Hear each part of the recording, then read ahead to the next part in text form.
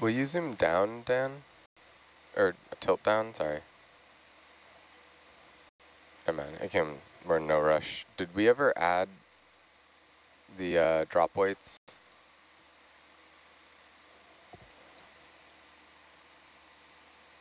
I don't think that we did.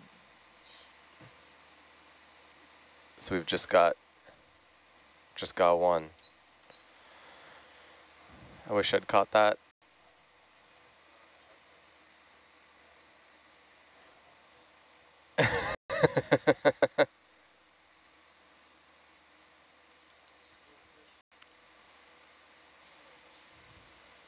Yeah, I just saw him. It was a school of fish. Ooh. Okay, I'm on SPL now. Good morning. How are you guys all set up on the front end?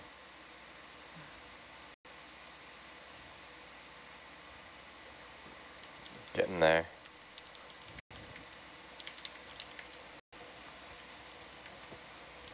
Who could identify the school of fish that swam by?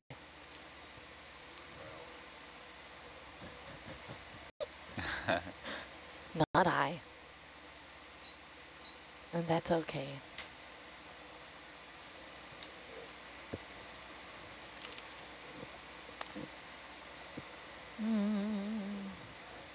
Can anyone confirm if our depth was 3,500? 3,500 meters. Expected max depth, 3,552 meters. Is that what you wanted? Yeah. Expected depth at launch. Same thing, 3,552 meters. Let's turn on the bottle, then the camera, right? Oh, that was another fish. And another one. Already the most exciting descent. Definitely.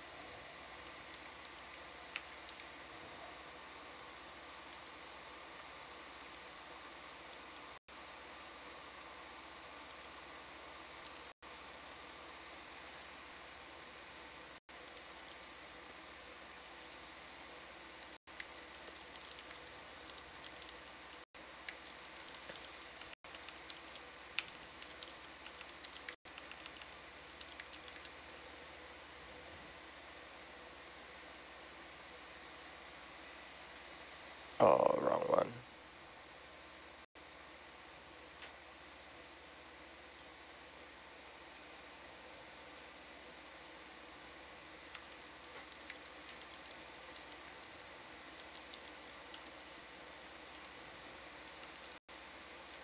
So is this bottom left pip 1-1 or cool? And what's 2-1? Got it.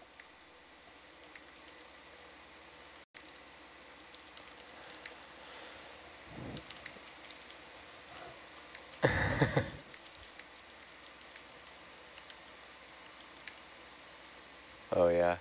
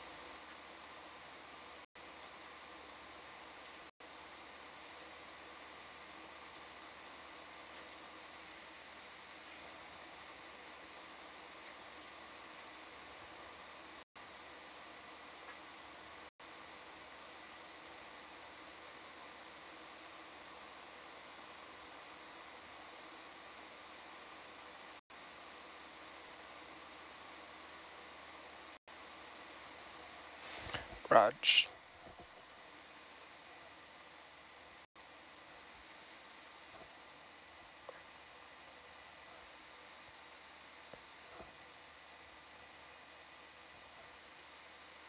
Be okay at 31, 30.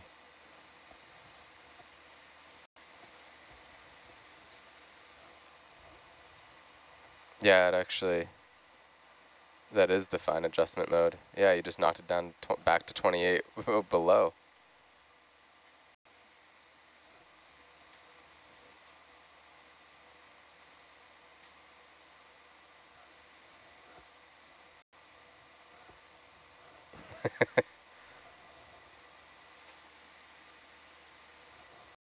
I think that's actually what's happening is that I lock it in at 30 and over time it just shifts just a tiny bit back.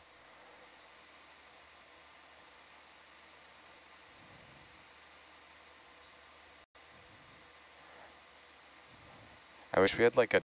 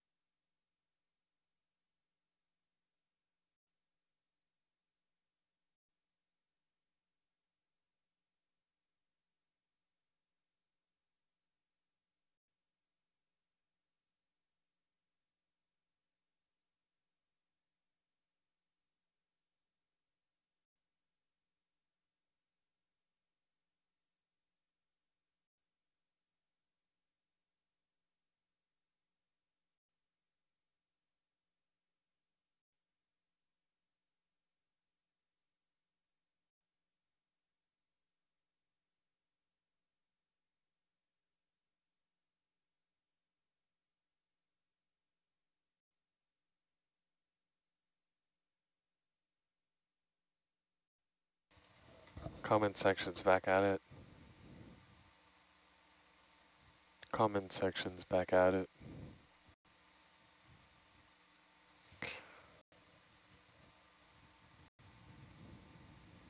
Are we ready to begin our discussions? Is that what's happening? Think so. Okay, let's start with introducing ourselves. Okay, when you introduce yourself, please share.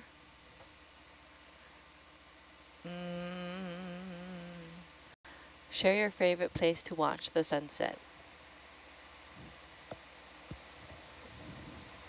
Okay, it's a hard question.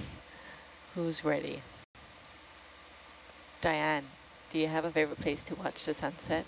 Oh goodness, pick me, pick me. Okay, so you share your I'll name. think about it, yeah. Yep. You share your name and your position title, and then I will say it in Hawaiian, your position, and then you can share where your favorite place to watch the sunset is. Well, good morning everyone. My name is Diane. I am a science manager in training on the Nautilus, so this is my very first cruise. And she is a Kanaka Epikema / Akiakamai. Thank you. And I love to watch the sunrise from the back deck if I'm able to be out there and there's not heavy equipment being moved around, because it reminds me of the summers I spent fishing in Alaska, like standing out on the back deck getting ready to set the net. Wow. Yeah. Thank you, Diane. Yeah. Thank you. Awesome. Hi everyone, my name is Ryan Gasparo. I'm a PhD candidate in biology at Temple University and helping out on the science team on this expedition. My favorite place to watch the sunset, it's probably just in my home state of Arizona, where you get really spectacular colors that you don't tend to get other places.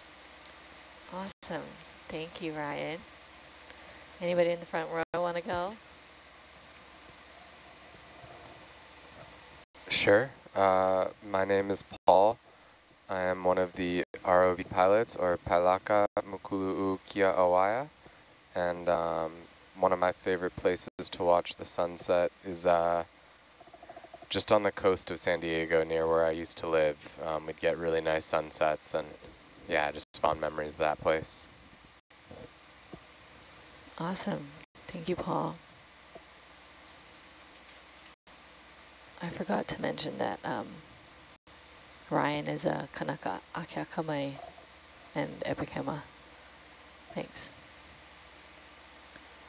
Kotachi. Hi everyone, my name's Katachi. I'm the navigator, or Ho'okele. My favorite place to watch the sunset is right here in the middle of the ocean. Mahalo. Deanne or Jeff?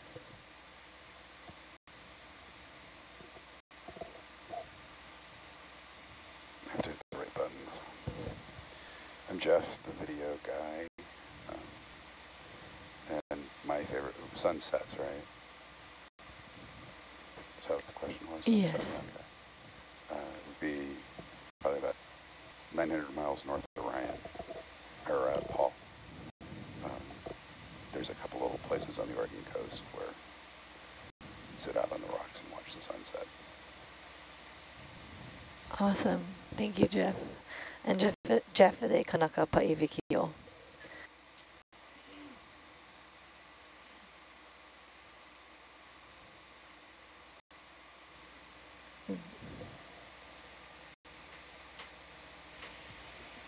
I'm Dan, and sitting in the Herc chair this morning. Favorite place to watch the sunset, Sierra Valley, California. A little valley at 5,000 feet, right in the crook of the Sierras. Beckworth Pass. Spectacular sunsets. Awesome. Thank you, Dan. Dan is also a Pailaka Mokulu'u Kia Awaya. And My name is Malanai Kanekuahivinui. I am the Science Communication Fellow for this watch. In Hawaiian, that is a kumuike / mea ha'imo'olelo. And my favorite place to watch the sunset is from any surf spot in the water, surfing. I like surfing at sunset. It's always nice to see the sun kind of hit the water and create this glass of a wave that we get to surf on. Mahalo for sharing. Let's see.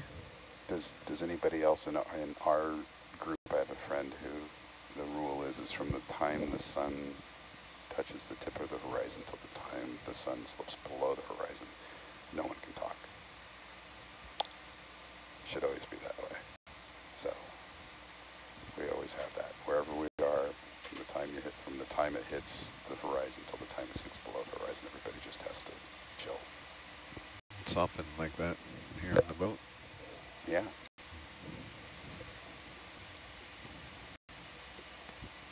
The last expedition we had Megan playing that. What is that instrument she had? Oh, many people were here. I don't think anyone in this watch was in the last. Yeah, on the last expedition we had our navigator Megan had this very unusual instrument. Like, anyway, she would play some really cool music when possible at sunset. Very soothing, peaceful music. Were there 2 Megans on the last cruise? Or was this Lubetkin? Yeah. It was Lubetkin? From Hawaii. Oh, no, yeah, I don't know.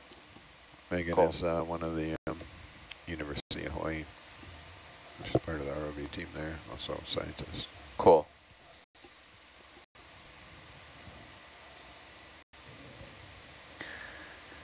Awesome. Thank you, everybody. Happy Earth Day to you all. Happy Earth Day. Happy Earth Day. Earth Day is every day. Yeah. Yeah. And I guess today's extra Earth Day. Most of the habitable volume on Earth looks like just what we're seeing right now. Blue water. Oh, yeah. That definitely depends on your definition of habitable, right? I guess there are microbes in the atmosphere. Oh, yeah, I meant in large part for us. Oh, right. I just mean habitable by anything. Yeah. We can now see where Ryan's thought is at. That would be some interesting math. So if, what is it, 70% of the planet's covered in ocean? Something like that, yeah.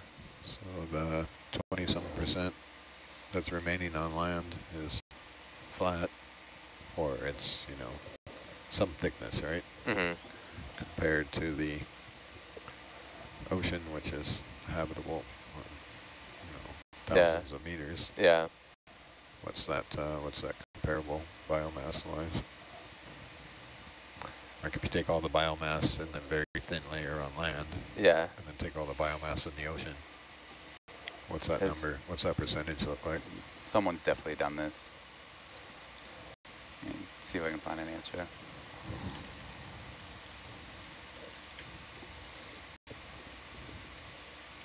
The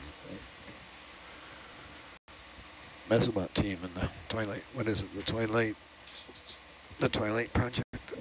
Yeah. Exploring the areas of, they're trying to define What that habitable. Is, yeah.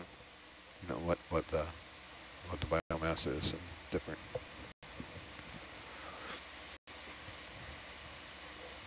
areas.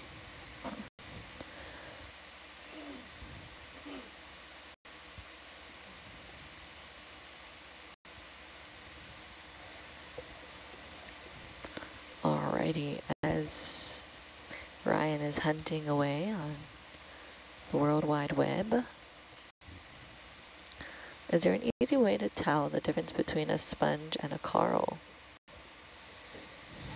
Or is it just practice? We seem to be able to call it out pretty quickly, what we see as we go along the bottom. Yeah, so sponges and corals tend to have pretty different body plans. On corals, you can see the actual polyp most times, which is this sort of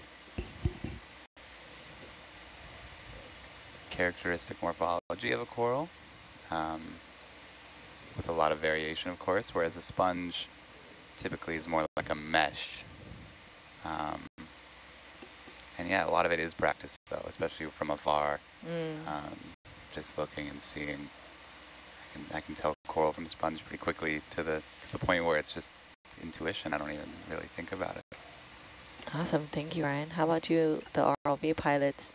I feel like you guys are pretty good at seeing quickly the difference between a sponge and a coral. Do you guys have another way that you might be able to put into words on how to identify one from the other? Yeah, we listen to the back row. If we listen long enough, osmosis is bound to happen. Awesome, thank you. So you're filter feeding up there on the front row is what you're saying? That's right. Yeah, gotcha. Rennie actually is really good at, once he gets back into the groove. Rennie, I was beating Steve last time. And, isn't that a blah, blah, blah? Why, yeah, I think it is. Sir. Rennie has spent a lot of time staring at these screens, that's for sure. Yeah, exactly. Oh, okay. So have you all. I'm getting there. And Dan, also, this is his 5th year on the Nautilus, and my 4th. So, definitely a good chunk of time, but not as much as some.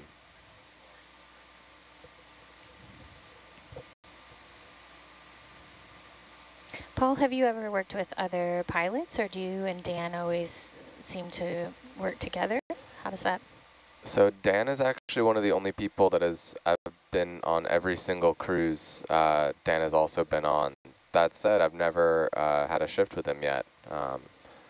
So I've been very fortunate to do a lot of like learn from him on the maintenance and like deck work with the ROVs, but this is my first cruise getting a pilot with them. Nice.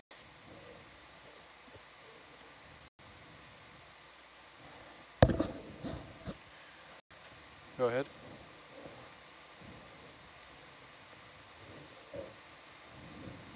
Hey, Data Lab.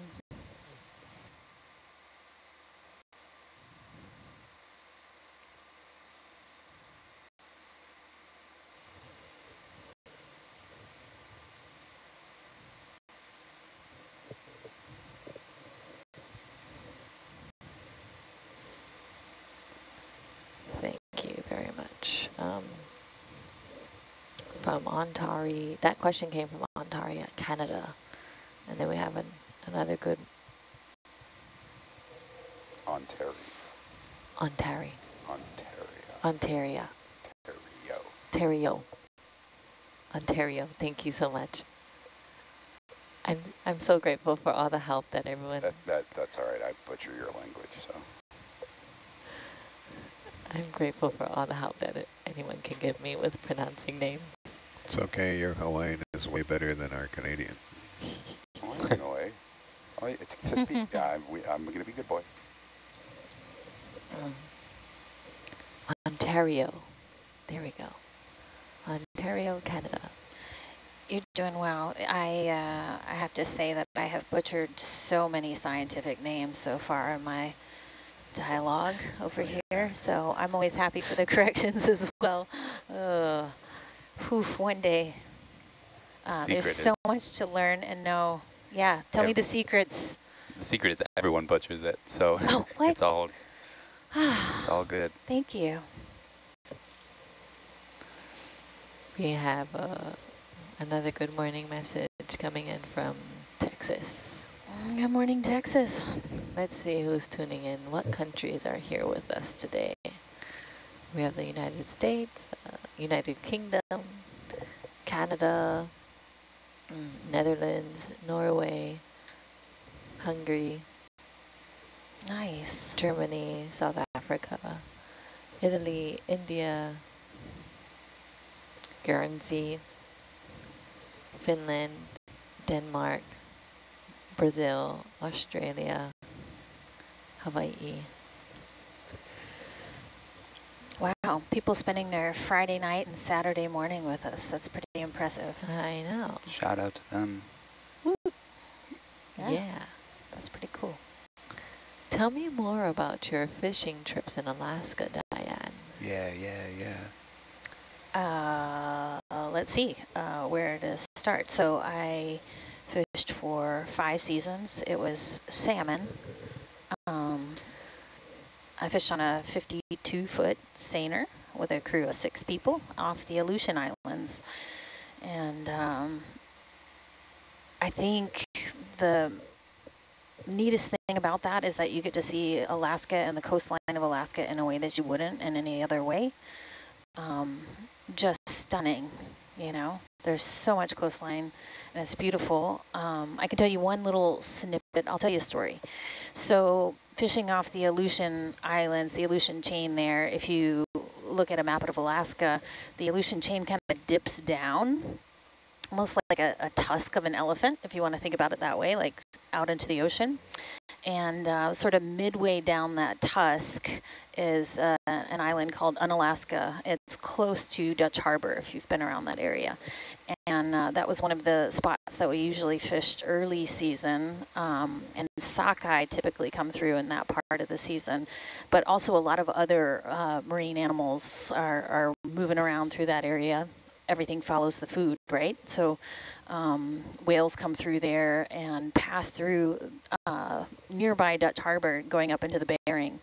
And there was a day we were fishing and it wasn't going so well. We weren't catching a whole lot. And we kept seeing something moving on the coast. We were like about 2 miles off the coast.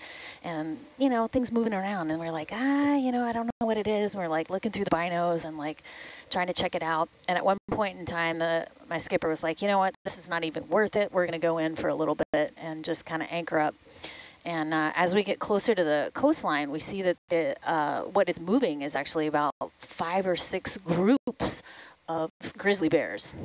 Wow. Some are like mothers with cubs, some are solitary animals, but they're all kind of like moving and roving around in this like one area and just kind of churning up this one spot. We get a little bit closer and we get a little bit closer, and it turns out that that is a whale carcass that has washed up onto the beach. It was a gray whale washed up onto the beach, and these bears had come in to, get a nice meal. So they were like groups of bears like all over this whale because it's a huge whale, and say they had each like staked out territory where they were like just ripping off hunks and like eating it. And it was totally fascinating to see. Turns out, like we found out later, did a little bit of research, the bears on that part of Unalaska are some of the largest grizzlies anywhere because they are so well fed. This is like a typical thing that happens.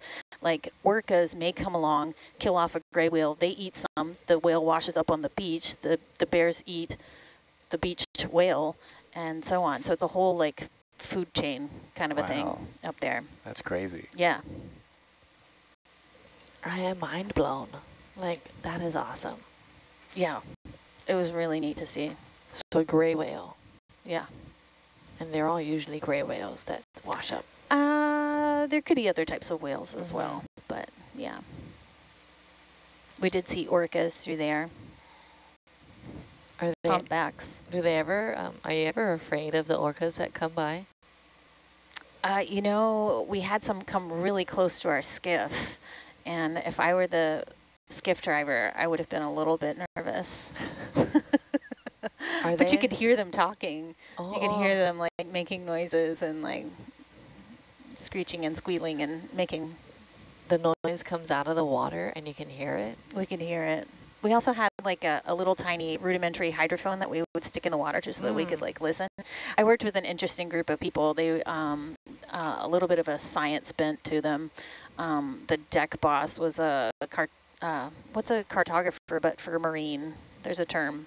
Anyway, he makes maps, and but he started out as a marine biologist. And so, yeah, we were often like just doing like little experiments like that, like sticking a hydrophone in the water. And Cool. yeah, it was really fun.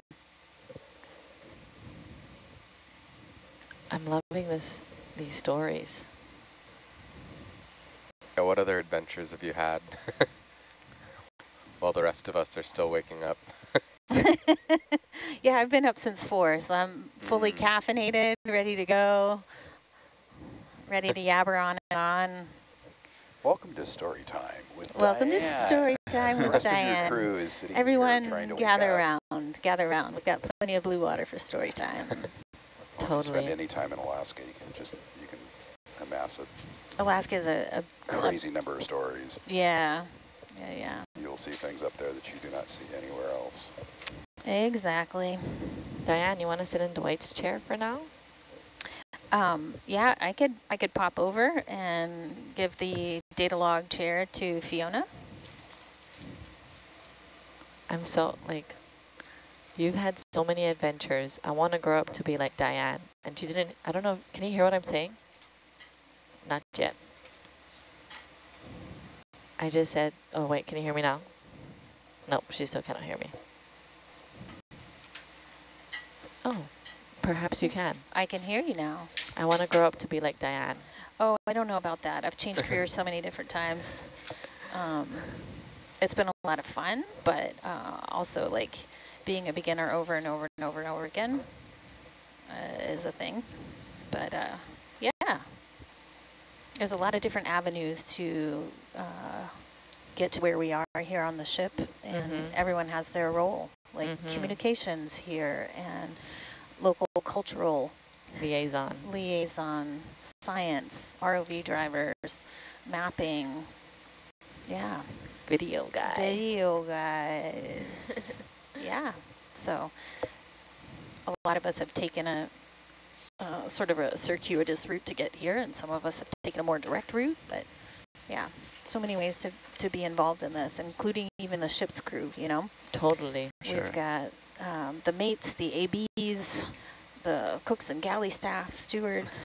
So yeah, so many ways to get out here and be a part of this. Definitely.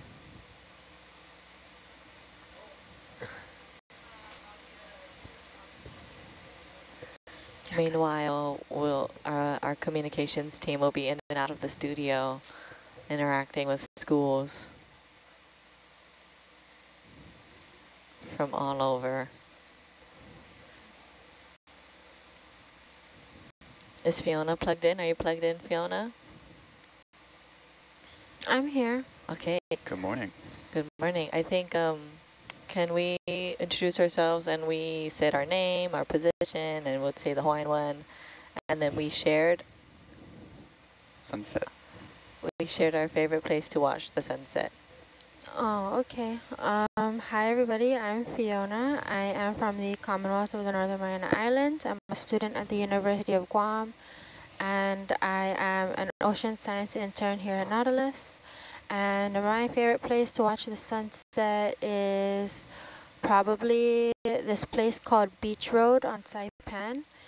It's just this really long stretch of road along the beach, and it's facing the west side, so we get a lot of the nice sunset over there. So yeah. Thank you. And Fiona is a haumana / hu'ea'o.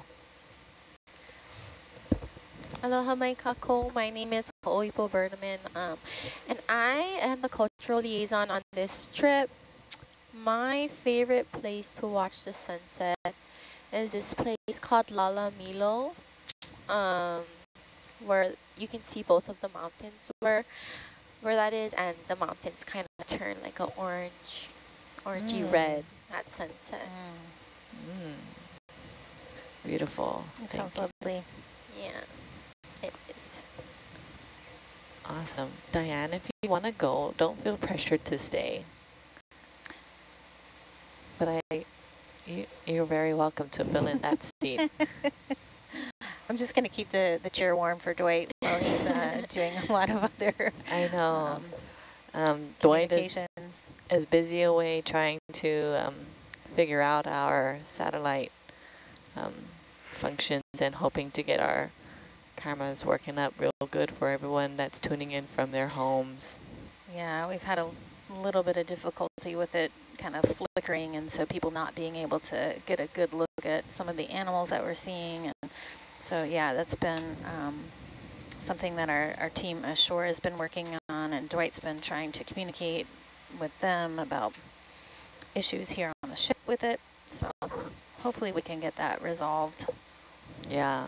Thank you guys for hanging in there with us as we... To be clear, that there's no problems really on the ship. The cameras are all fine. Yeah. Oh, thanks, All Jeff. our stuff is fine. It's just the satellite part. It's on, yeah. It's, okay. It's fine leaving the ship.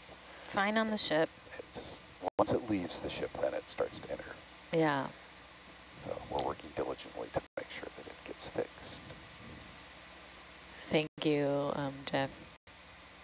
We totally see everything amazingly here. Everything in the van looks fine. It's once it leaves the van, the world is... Where does it go? Yeah. Awesome. Greetings from Muddy Netherlands. Okay. Okay. Have you witnessed bubble net fishing? So that's when whales aggregate fish using the bubbles from their mouths, and it's a very cool thing. I think it was on Blue Planet or something on the Netflix show. Yeah. And it's pretty amazing. I've never had the opportunity to witness that. Have you?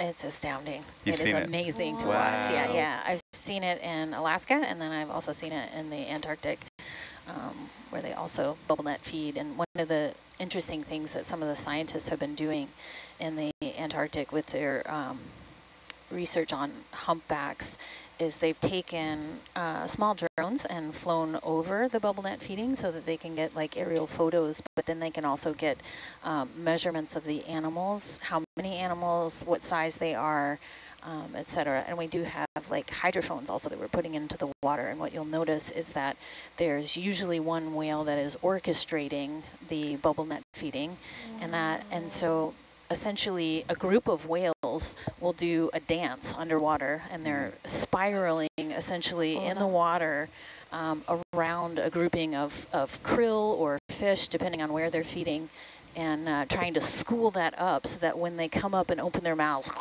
like they like just scoop up like a mass, you know? Yeah, and so, yeah, there's usually one whale that's orchestrating, and then there's another whale who's kind of keeping time in the background and like keeping everybody on point. And so it's almost like a metronome. Oh, you can in hear the them background. like Yeah. kind of singing to... Yeah, so that one will like sing and one will like kind of bark, if you want to think about it that way, to keep time. And then I'm not really sure, and no one is actually quite sure how they you know finally do the timing, but they all lunge at the same time and like scoop up the krill towards the surface and like whoomp. And so sometimes you'll see their mouths up on the surface and just like closing in like whoomp.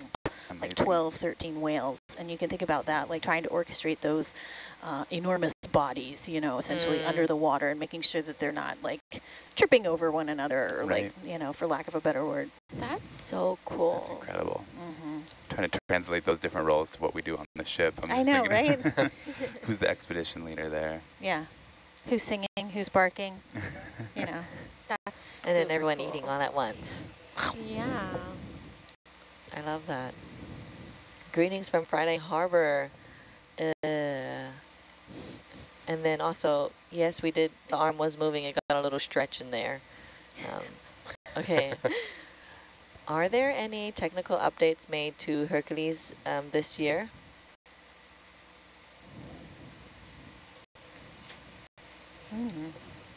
You're still muted. What have we updated this year? We've done some software updates. We have a new, couple new sonars on the vehicle, multi-frequency, Mesotech, and a new Tritech. Seeking, I'm not sure that is the one between me and Paul here. which replaced the Sea Prince. Yeah, the Sea Prince finally gave up the ghost.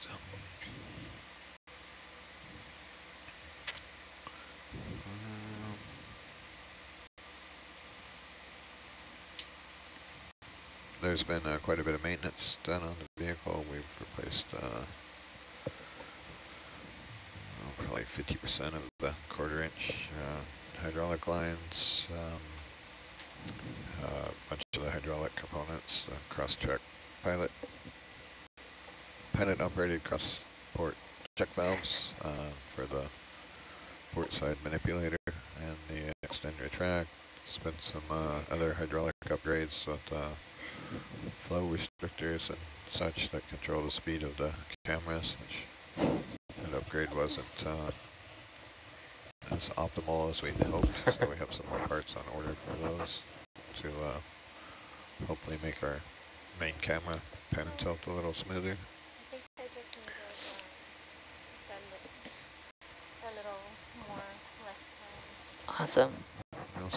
What else was new to you this year, Paul? The HPU deck fill thing. Oh yeah, we've done that. That's not on the vehicle though. Yeah. I'm forgetting some major ones. Yeah, we've has a new motor, new electric motor, new pump, new hydraulic pump. So the engine, Herc's engine, is basically brand new this year. And doing really well, touch wood. And the hydraulic power unit that we use to run it on deck is had some upgrades as well, so it's a bit more user friendly. I could probably go on and on.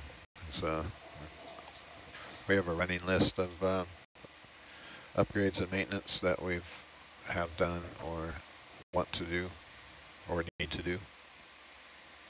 They have a priority scheme from 1 to 10, and we kind of pick a number based on, well, the boss picks a number, the ROV manager Josh, but we also get some input on how important we feel those upgrades are. So everyone has, and there's some of the engineers, like Trevor is the mechanical, and Robert's the electrical engineer, those. And then we have our beach support engineer, John Zan.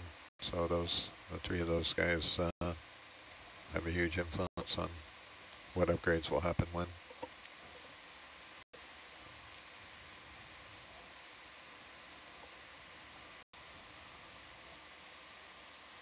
Our wish list, though. Yeah, what's top That's of your wish list? Top of my wish list is high definition cameras everywhere on Hercules. Oh yeah. We have better cameras here in the control van than we have with the exception of the Zeus, of course. Yeah, yeah. Interestingly, that's my wish list for the ROVs. The Zeus is it's hard to beat the image quality from the main camera, but the other ancillary cameras that the back row or the audience doesn't really see are one of them is the original camera, which is our bubble camera, our pan and rotate camera we have on the front. So it's still got the 4x3 image. The rest are at least, I know there's still several of the tooling cameras that have a 4x3 image. That's why you see the black bars in the smaller cameras there. We'd like to have high definition cameras for those. Yeah, so for anyone tuning in on satellite feed 3, you can see, you know, the image quality that we use for a lot of the operation stuff that we're not necessarily sending out all the time because it doesn't look as nice. And also not much happens on them, but they are occasionally very important for us.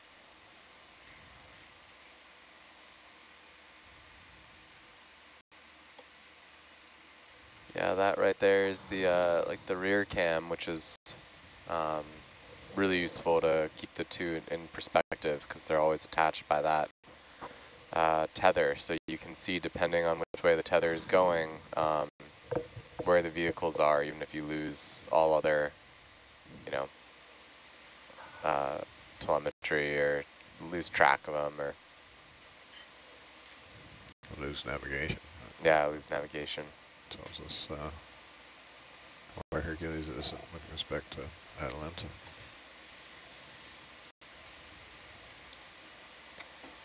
Awesome.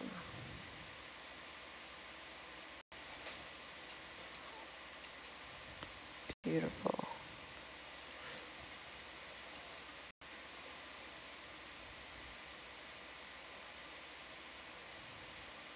Do we have a 4K camera on board?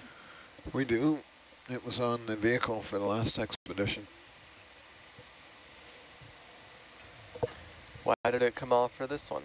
Oh, that's the $1,000 question. It came off kicking, screaming, and with much resistance. Because the video ROV department is, we wish we had something better. You can't just put a camera on Hercules. Yeah. We are because of our telepresence and the way that the video signal has to go through, it doesn't just come up to the control room where we can look at it. It has to be converted to HD SDI, and then that has to have a lot of magic happen from the video suite, and then the image also then has to be recorded. It has to be go through the data engineering habitat. So what's the right word for that? Anyways, that image has to, we have to do something with it, right? We have to record it, archive it, give it to the client. There's also the outreach folks who are looking for good images to use in not only our outreaches, but our what we publish on social media.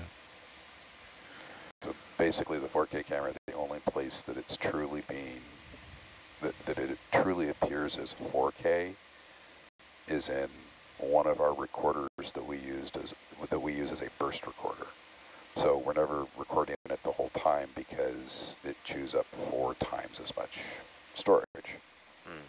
And so instead of, whatever, 1.5 or 1.7 terabytes for a 24-hour dive, you would have, almost 10 terabytes, which is the size of one of our drives.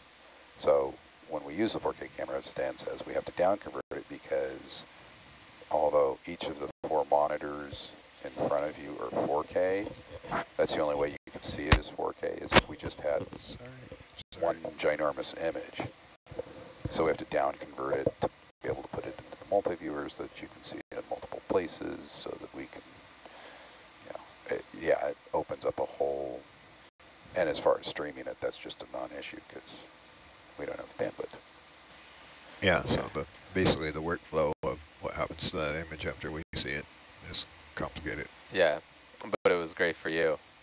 Yeah, it was awesome for me. I had it, we did some testing. The whole point was to test the proposed workflow, because there's several answers there, right? You could not do anything with it, like our tuning cameras, or you could, that's one end of the spectrum. The other end is to record everything in 4K, which is the other, pendulum can hit both rails there.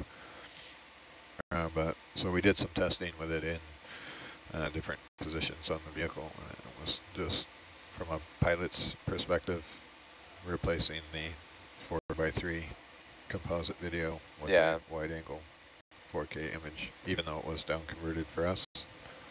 Was fantastic. Yeah. So it wasn't replacing the Zeus cameras, it was replacing some of these, in addition to? Yeah, most vehicles have an upper and a lower camera. So, which helps you give perspective. Yeah, this vehicle does have an upper and a lower camera. It's just an upper camera from turn of the century. Yeah. And video technology, camera technology has come a long way since then. And we are looking at upgrading the camera that's in that housing. So that housing is probably, you could have a nice down payment on a house. Yeah. Or a really nice used automobile for what one of those housings will cost. Yeah. So it's not the the camera, that's the expensive part, is the titanium housing and the custom-made Gorilla Glass, or Corning lens, optically clear lens, and the connector. The connector itself is probably more than the camera. Wow.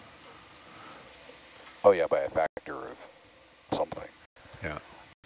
The connectors are, you could put a Raspberry Pi camera in there and have a better image than what we have now, but and stream it as IP back up to the boat. But that's one of the reasons when we had that thing apart, I was taking all the measurements so we can determine what kind of possible camera we can go in there. And then we have the same issue, we have to decide how the workflow is, so that will change from composite to... no, actually, we thought ahead on that. Oh yeah. Oh yeah, it's pretty, all of this stuff by my left knee just gets bypassed. Yeah. So the top row of the jack field, all the conversion, we just move everything down a row and it's all done. Yeah, so the camera I'm currently looking at is the Sony SRG 400 series, and it has, it'll output HDSDI, IP video. That's what's in the bubble cam? No, what's in there is a Panasonic. Circa 1990 something or another Panasonic security camera. Perfect.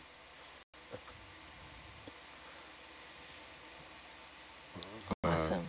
SRG 400s are kind of a conference room quality. They're the little brothers to these Sonys that are here in the control van, which are really, they provide a really nice image, high dynamic range. Yeah.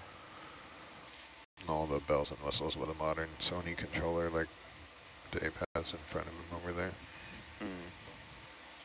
But the or even Jeff. Sorry, Jeff. We're interchangeable. It's okay. The IP aspect also will allow us to control it and see the image in parallel. So, for example, while we're doing pre-dives, we can control the camera from the hangar KVM. Yeah. Or you could have it in an image on one of the monitors up here. But the high def image would go through the video. Yeah. Sweet.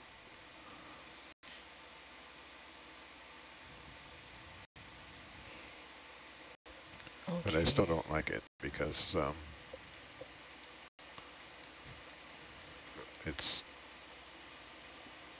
you don't get the overall picture, and then when you have to look at the manipulator, you're looking at it backwards. So with the traditional upper and lower pen and tilt, when the manip's in front of the vehicle, you get a dual perspective from both good cameras, which is what we had with the 4K camera. Yeah. So you get the 16:9, and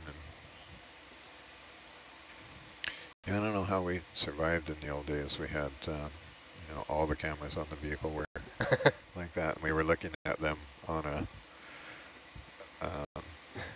Sony Trinitron monitor and a 19-inch rack CRT monitor. And we were grateful for it. That was the main monitor, and then the other ones had 4 little monitors in the space of a 19-inch rack.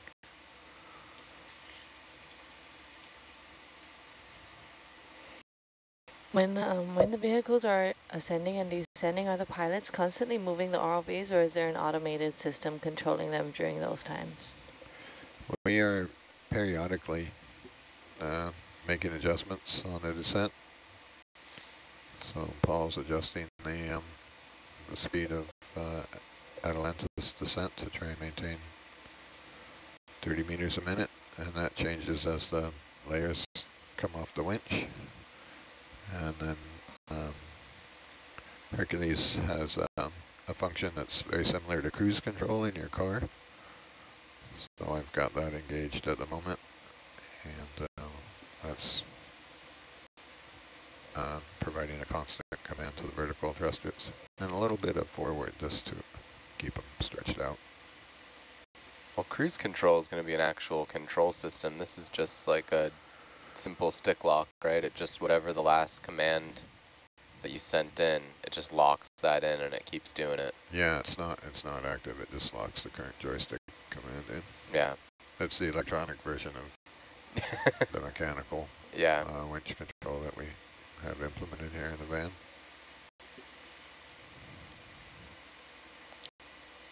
But, you know, we're monitoring everything, and that's kind of the important part.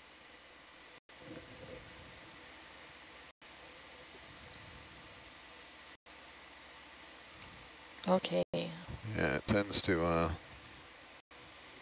complacency is one of our enemies up here in the front row, especially during the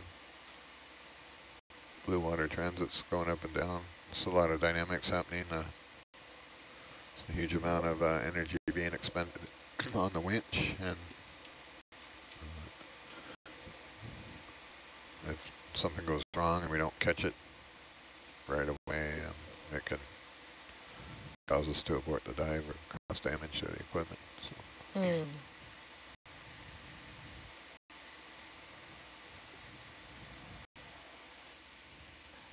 Thank you. Okay, Ryan. What kind of animals can we find at this depth?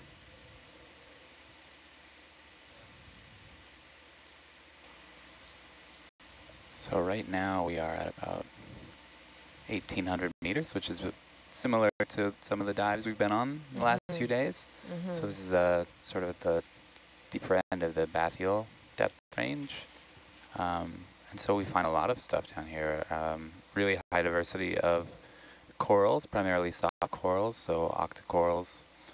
We've been seeing many different groups of octocorals, chrysogorgids, primnoids, zoanthids, sea pens, mushroom corals, lots of sponge diversity as well, which we've been really trying to characterize on this mission, taking a bunch of samples of potentially new taxa, and also a lot of different arthropods and fish, so crabs, fish, really a wide diversity of things at these depths. And we are going a little bit deeper today, so it'll be interesting to see how the diversity sort of changes as we go about 1,500 meters deeper to 3,500.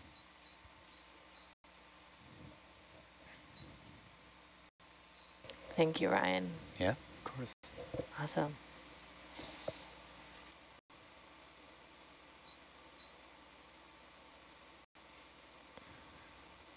Is the crazy person still there?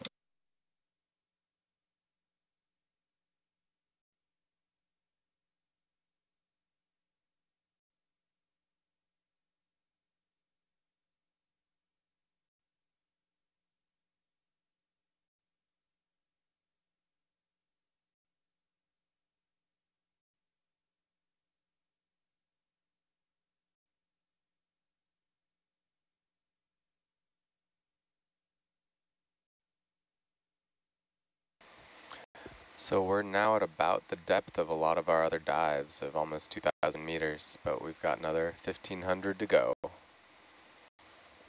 Oh, yeah. Hitting another record today for this NA 138 expedition. Nu'uaya Hikikikumo. I'm finally getting better at saying that.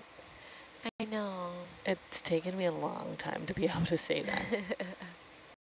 I like that though. That hua'olalo. I feel like it's a phrase more than it's a hua'olalo. Yeah, for real. It's too long to be one hua'olalo.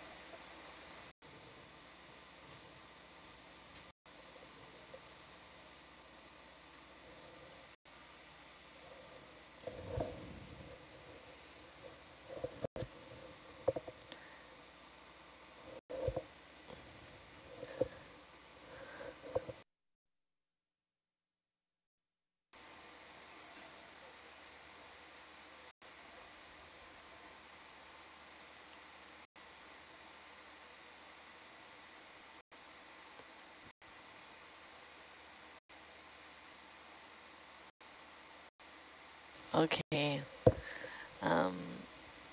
When the tether broke last year, and what had happened, and then when Hercules finally saw sunlight again, how did you feel about that, Dan? To find for Herc and Argus to finally return to the surface. I bet it must have felt like a big relief, but I don't. This is a question for you. There's a picture floating around that kind of sums it up of Captain Pavel hugging Herc. We were pretty happy to get it back.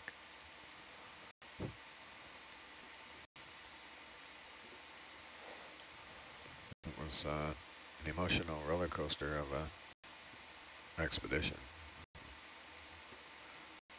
Technical engineering crews, and we had some operational issues and some personnel issues, and when we lost the vehicles, it was a lot to deal with. You know, it's also our livelihood, right? Without the vehicles, we don't work. Without work, we don't get paid.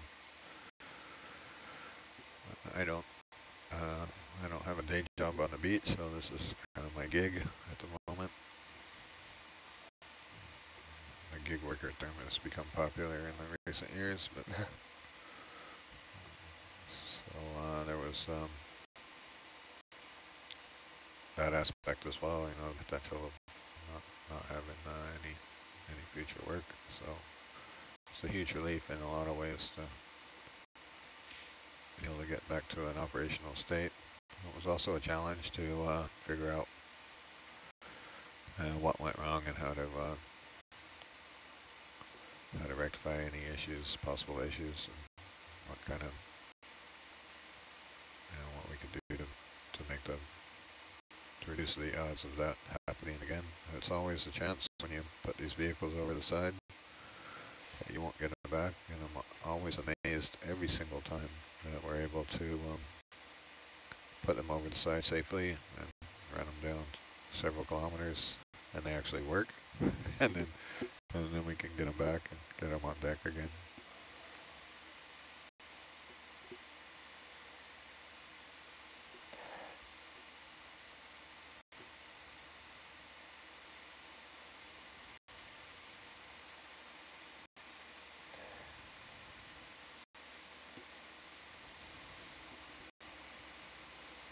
Did that happen? Where did that happen at the? What's that? Where did the disconnection happen? In Hawaiian waters? No, it was in Canadian waters. We were in the Endeavour vent field, and we were following. It was there's no good time to lose the vehicles, but we had been monitoring cable touchdown from a cable lay ship. So we were laying a cable from the main Endeavour node, one of the satellite cables, to a satellite node. So we had been following this cable touchdown across some very rugged terrain in the Pacific Northwest there, and into the Endeavour vent field. So we were coming down a very steep hill and into the field, and they were lowering the node, which is a big, I don't know, the thing's 20 tons or something. It's a big heavy thing that sits on the seabed with a huge cable attached to it. And that in itself is kind of hydroma, if you will. Lowering that thing down, they have to do a layback with the lay vessel and make sure they have proper tension on the cable, but not too much, and then trying to get the cable slack down the hill. So we're running back and forth, checking all those parameters and getting close to the seabed with the package. And when we lost the vehicles, there was this cable ship sitting there with this multi-million-dollar package dangling 100 100 meters off the seabed. No vehicle to look at it to land it.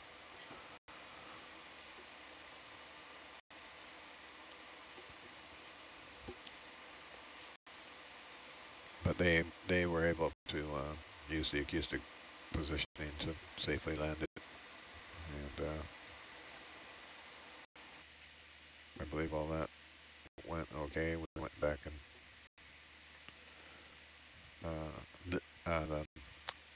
they went back with another system and verified that everything was okay. It didn't come down on any other instruments.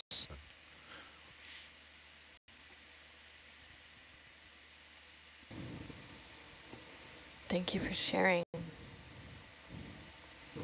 I was just talking last night with some of the crew or some of the team members about how when someone or something leaves, there's always this possibility of never seeing them ever again.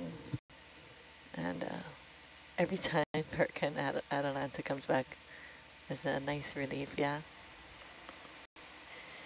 Yeah.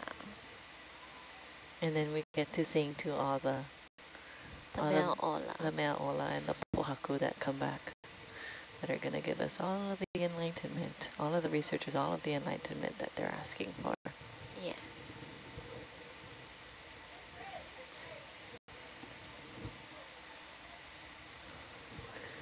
The studio's just pumping away with the class interactions back there. It's a celebration each time. Yeah, it's probably the most rewarding aspect of working on this vessel is what we call the science swarm. When we land Hercules on deck and we open the boxes, and all the kids and all the scientists and their kids get to come out. I call them kids, but they're 20. Yeah, there's an array of scientists, and often like they'll bring several of the students from their lab. But anyways, the science swarm is a pretty cool moment for us to see the rewards of all the hard work and planning, and in a lot of cases years of work that have gone into getting a rock or a sponge or a piece of coral into the science lab.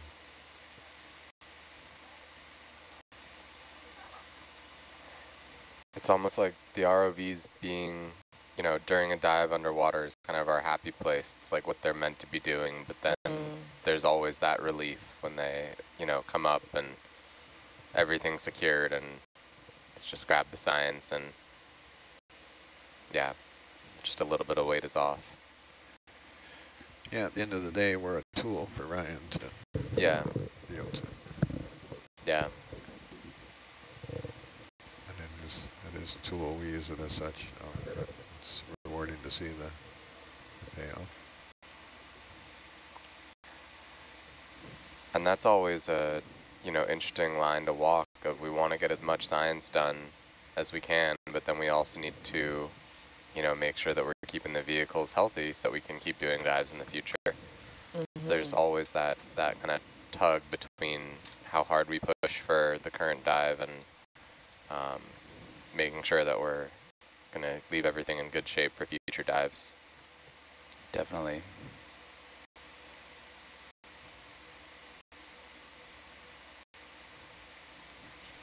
Yeah, we enjoy watching. It's like the scientists are kids that get to enter their favorite candy store each time.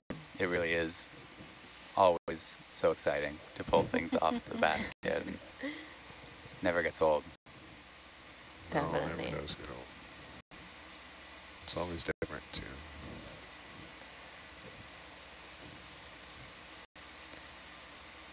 Do you guys remember who created the tiki that lives on Hercules? Yeah, one of the bosons that we had was very good at carving. Can't remember his name. Mark knows his name. Yeah, I didn't know him, but I think Dwight mentioned that he carved it during the dive or after the dive on the Titanic, which is a kind of cool piece of history history of the tiki that I didn't know. Mm-hmm. Yeah, when we got our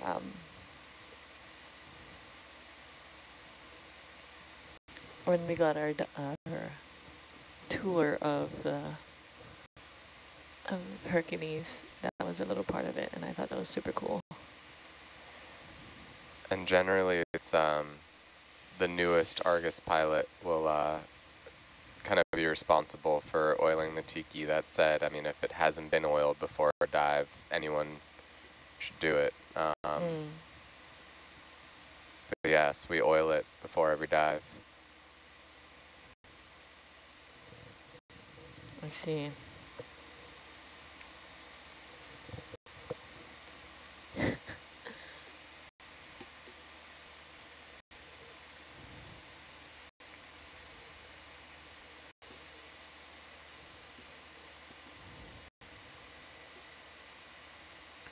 Strafed their gauges lately?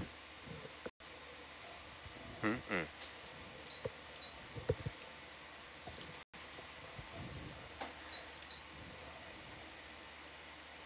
Oh yeah, I checked them 15 minutes ago. All good? Yeah. I thought it was time to finally do them properly and write it down.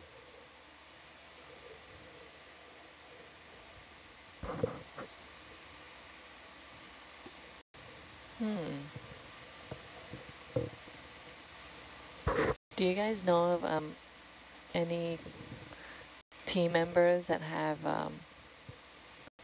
been able to sit in every single position in the van? Yeah, I've sat in all the chairs up here.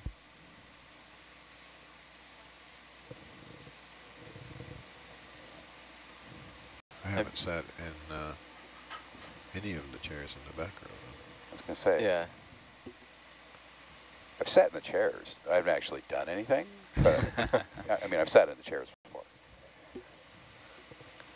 They're all the same, so. Totally. I like to go and adjust them all, so everybody's this time goes, wait a minute, this isn't how I had it adjusted. No, this chair is kind of silly. It's nice that it doesn't rotate. I appreciate that Yeah. sometimes. In general, I think Should be a Recaro leather chair, but with heating and air conditioning, then that would be.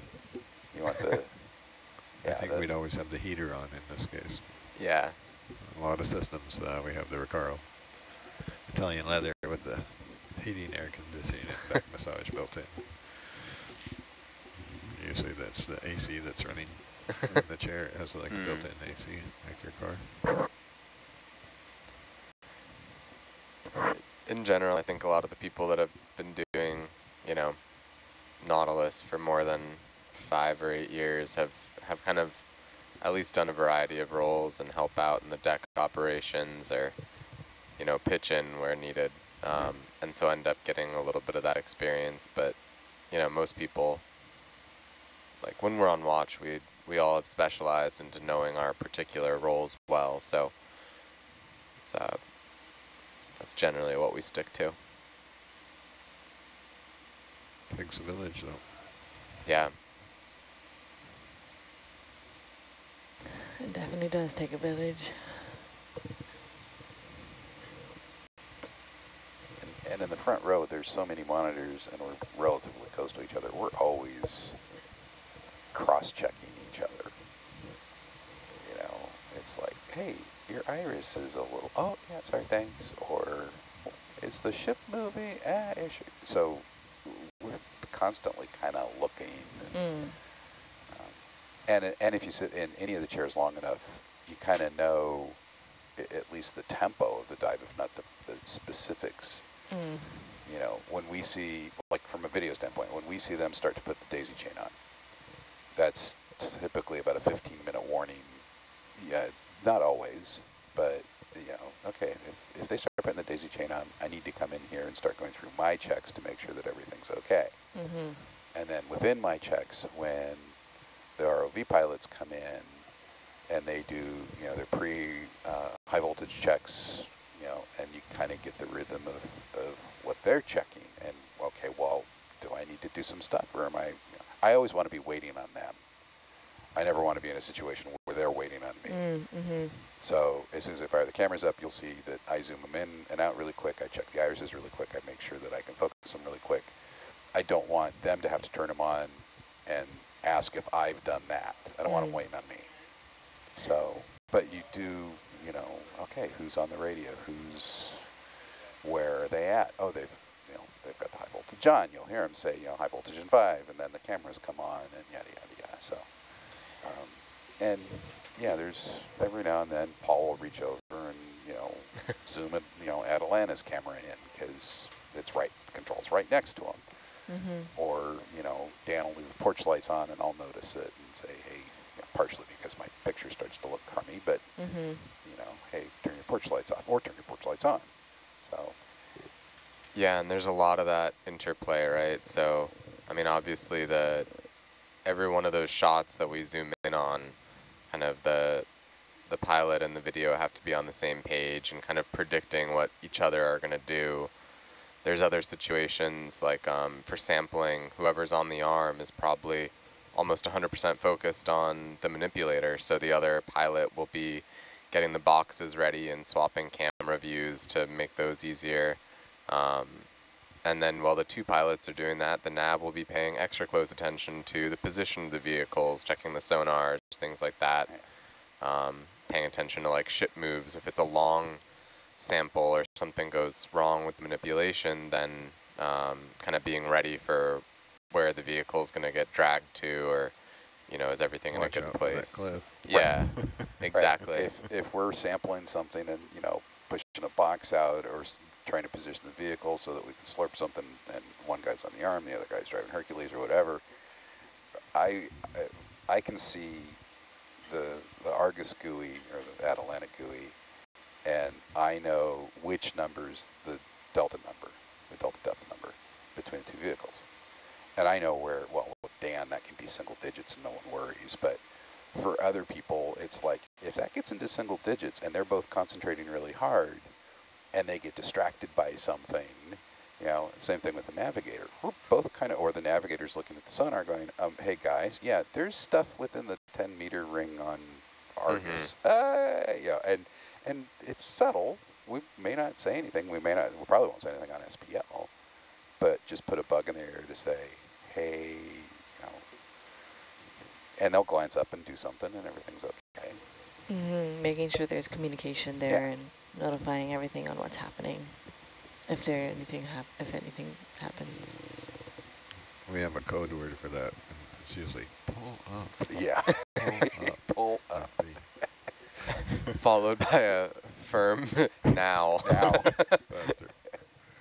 It's like when, I don't know if you ever watch any of the movies where the plane's, you know, slowly headed for the mountain on autopilot, and the computer is saying, pull up. Oh, it's really fun when you're actually flying and a controller comes on and says, you know, fly heading 090, expedite, and you're going, oh, okay, that means he wants me to get out of the way of somebody. So I got a funny story. Expedite. This wasn't my watch, and this was years ago, but there was a like a seasoned Herc pilot and a brand new Argus pilot, and the Argus pilot it was his first time in the chair getting to fly, and the Herc pilot said, you know, all right, if this is, you know, what you do, if anything goes wrong or you want to change back, just let me know, you know, you got this. And so the Argus pilot is sitting there flying Herc, and all of a sudden they're coming up on a cliff, one of those pull up now. And the Argus pilot just looks back, I want to change back, and there's no time. You've got to just go full stick up. Let me out of here. We had a similar situation on one of the commercial vehicles I work on. We were doing prelay, what we call prelay survey. So we're doing a survey where they're going to lay a oil and gas pipeline, which gets really boring. You're looking at mud for days and days and days at a time. And we come on shift one day, and the current shift is troubleshooting one of the cameras on their management system, which is their version of Argus, right? and they can't figure out why the camera's not working. They're turning it on and off, and they're checking for ground faults, and they're checking the video router. And on the GUI, there's these two depth lines like we have on Grafana for the depth of each one. And when we had a trainee on board, as we often do, and so there's 6 of us in the control van, and the trainee says, isn't the little blue line supposed to be above the little yellow line?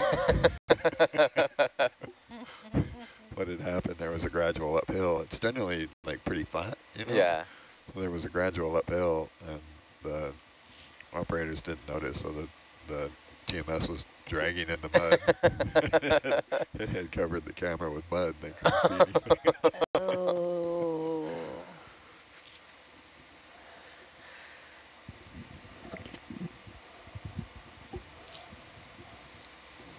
That was a classic pull up moment. Yeah, sometimes being an ROV pilot is flying through the water or taking samples, and sometimes it's cleaning mud or blubber off of vehicles. All the glory. All the glory. All the glory. My favorite part is probing for high voltage with hydraulic oil dripping off your elbows, running down into your armpits. Is hydraulic oil conductive? No. I didn't think so. Unless it has water in it. Yeah, if it has water in it. And it can be quite conductive. I got a reputation my first year as just being known for the guy who liked washing the vehicles off. And I was really in a phase of my PhD where just there were a lot of like open-ended questions that I was worried about, and not just how do I do something, but what projects should I even be doing, in what direction should I be taking them. And that kind of corresponded with my first internship out here. And there was something just so pleasantly peaceful about someone telling me, giving me a hose and just saying, go wash this vehicle. And I could just stand there for like 10 minutes and life was just simple, just replace salt water with fresh water. I've had moments like that on this cruise where I'm like, oh, just give me something meaningless to do, please. Watering your ROVs is very satisfying. It's like watering your garden or your lawn on Yeah. a bright spring There's whole summer morning yeah or summer afternoon, just in case maybe. people post online just pictures of pressure washing, and I mean, not that we're necessarily pressure washing the vehicles, but there is something so satisfying about that, like spray of water slowly cleaning everything off. Agreed. SPL stands for Science Party Line, and SPL is what our viewers listen to, and depending on the situation, those of us in the van can turn it on, turn it off. And the party line part of it is not that we're partying all the time. So No. it's actually a function of the software that controls the intercom and how we create this in software, and it's actually referred to as a PL. It's a party line. So slap science in front of that and you get SPL. Thank you, Jeff. One of my favorite Instagram accounts that I follow is actually just a like rock climbing gym, and they just post videos of them pressure washing the chalk off their holds. And yeah, I love that.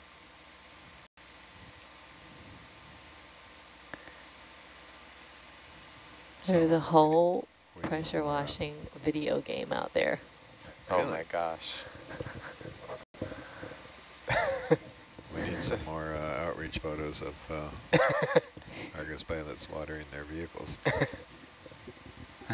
If that 14-year-old who asked about video games last night is still listening, it turns out that the pressure washing vehicle or simulator game is good preparation.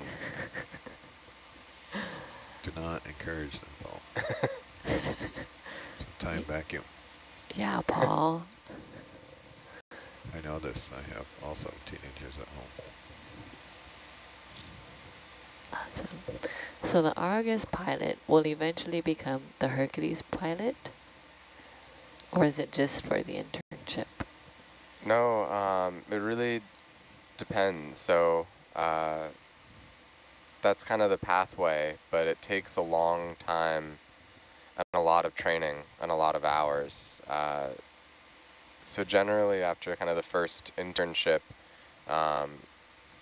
you know, if you like it and it all goes well, then you can come back as, you know, an Argus pilot as a contractor. But it kind of takes years of doing that and shadowing the Herc pilots and getting more and more of the maintenance experience and operations experience before kind of being ready for that responsibility.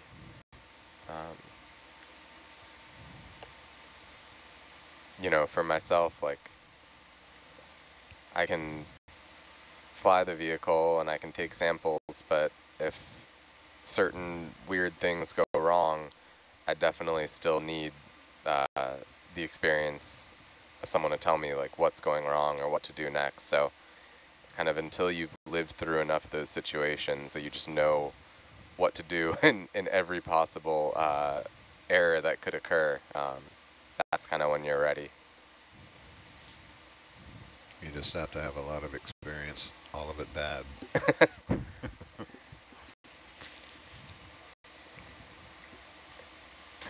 Awesome.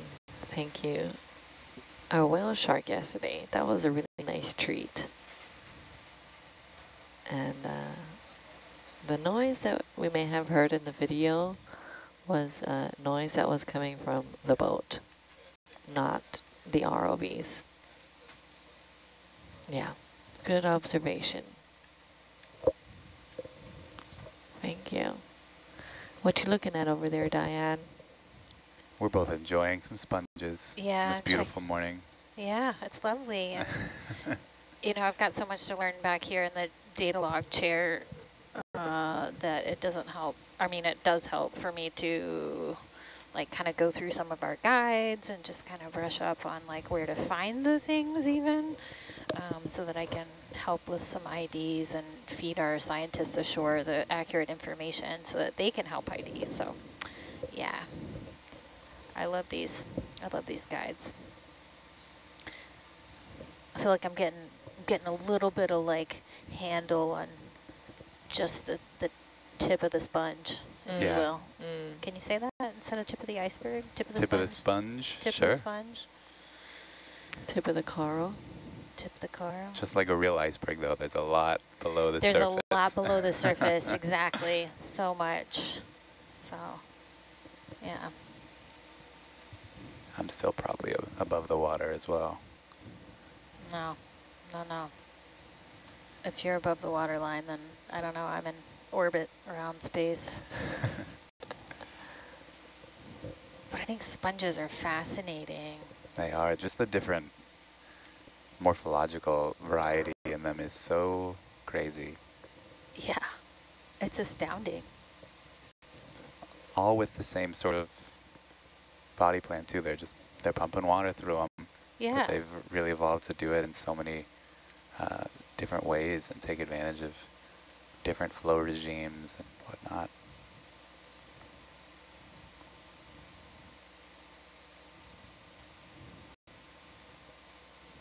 We're about 700 meters away from our target depth.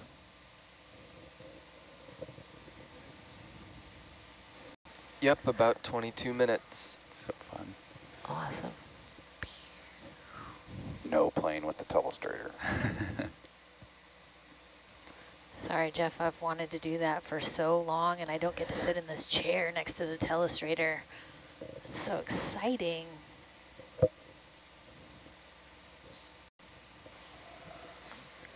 There's a good Go reason why ahead, the use the telestrator telestrator. is not next to me. Because I want to do this. What else you got, Diane?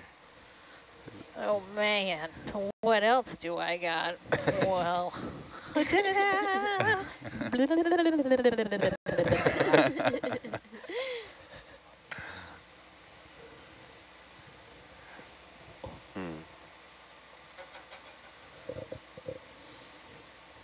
Great.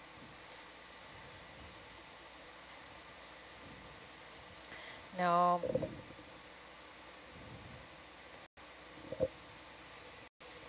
Well, she could still practice the telestrator, right? I was practicing. Yeah, just use the lines.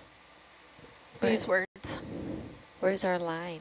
Where's the line one? Just the yellow arrow or just the pencil. Okay, so if I were actually trying to circle a sponge or something, this is how I would do it? You can also like point to a place to go. Oh, that's nifty. Which is pretty useful. Yeah, like, hey, not this rock, but that one back there. Right. Ah, Nice. okay.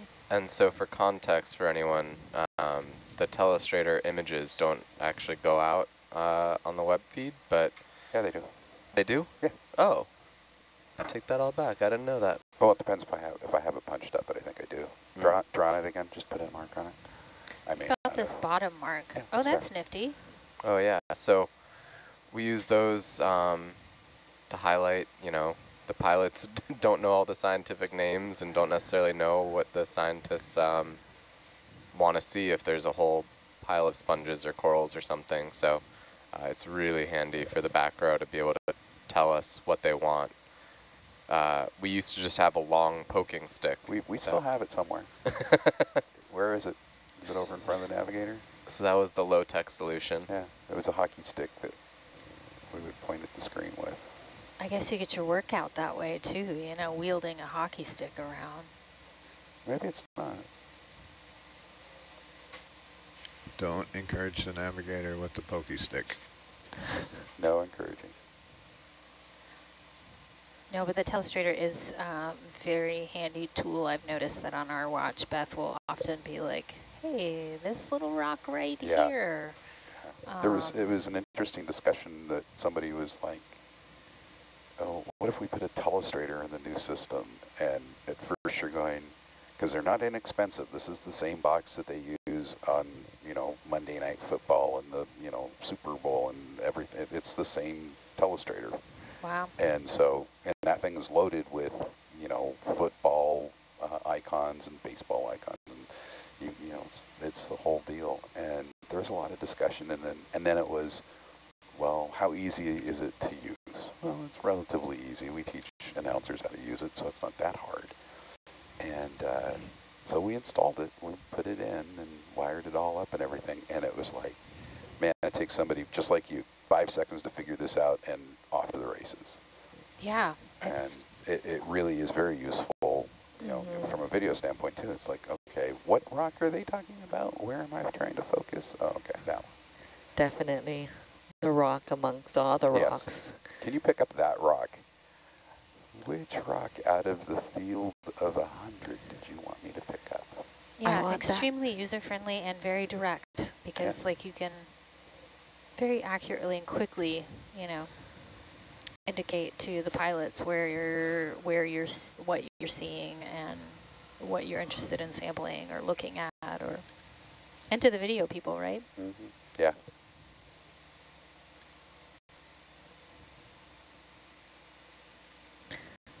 Okay. How long has underwater exploration been around for?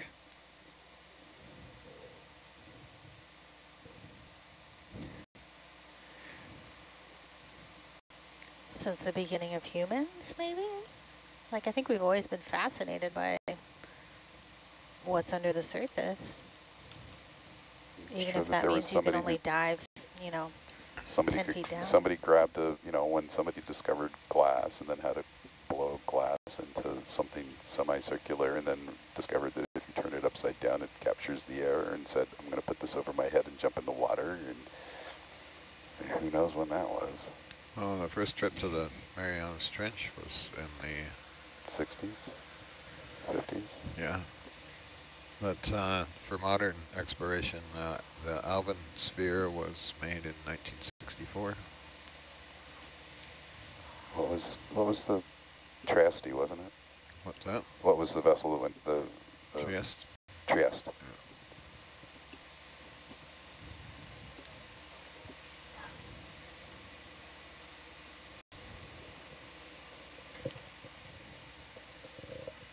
There was the original bathysphere too in the 30s that went down. Yeah.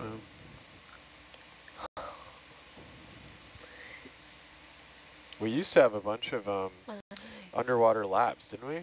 Now they're Still do. still do. How many Yeah, are it's left? anchored out at Scripps. The what is the name of that thing? It turns over.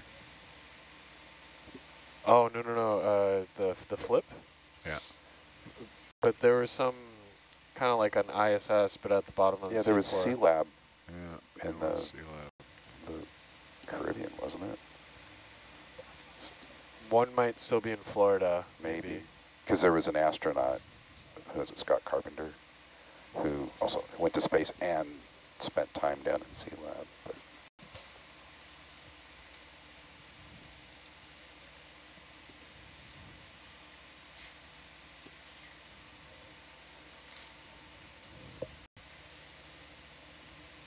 ROV tech has come a long way in the last, I don't know, since the 70s, and had 300-meter systems. Which, so they had ROVs that could go to the same depth as a saturation diver. And now we're running it down to 3,000 meters, so it's significant improvement, kind of similar to some of the analogies or the automobile industry and the airline industry. Wasn't that long ago the Wright brothers were.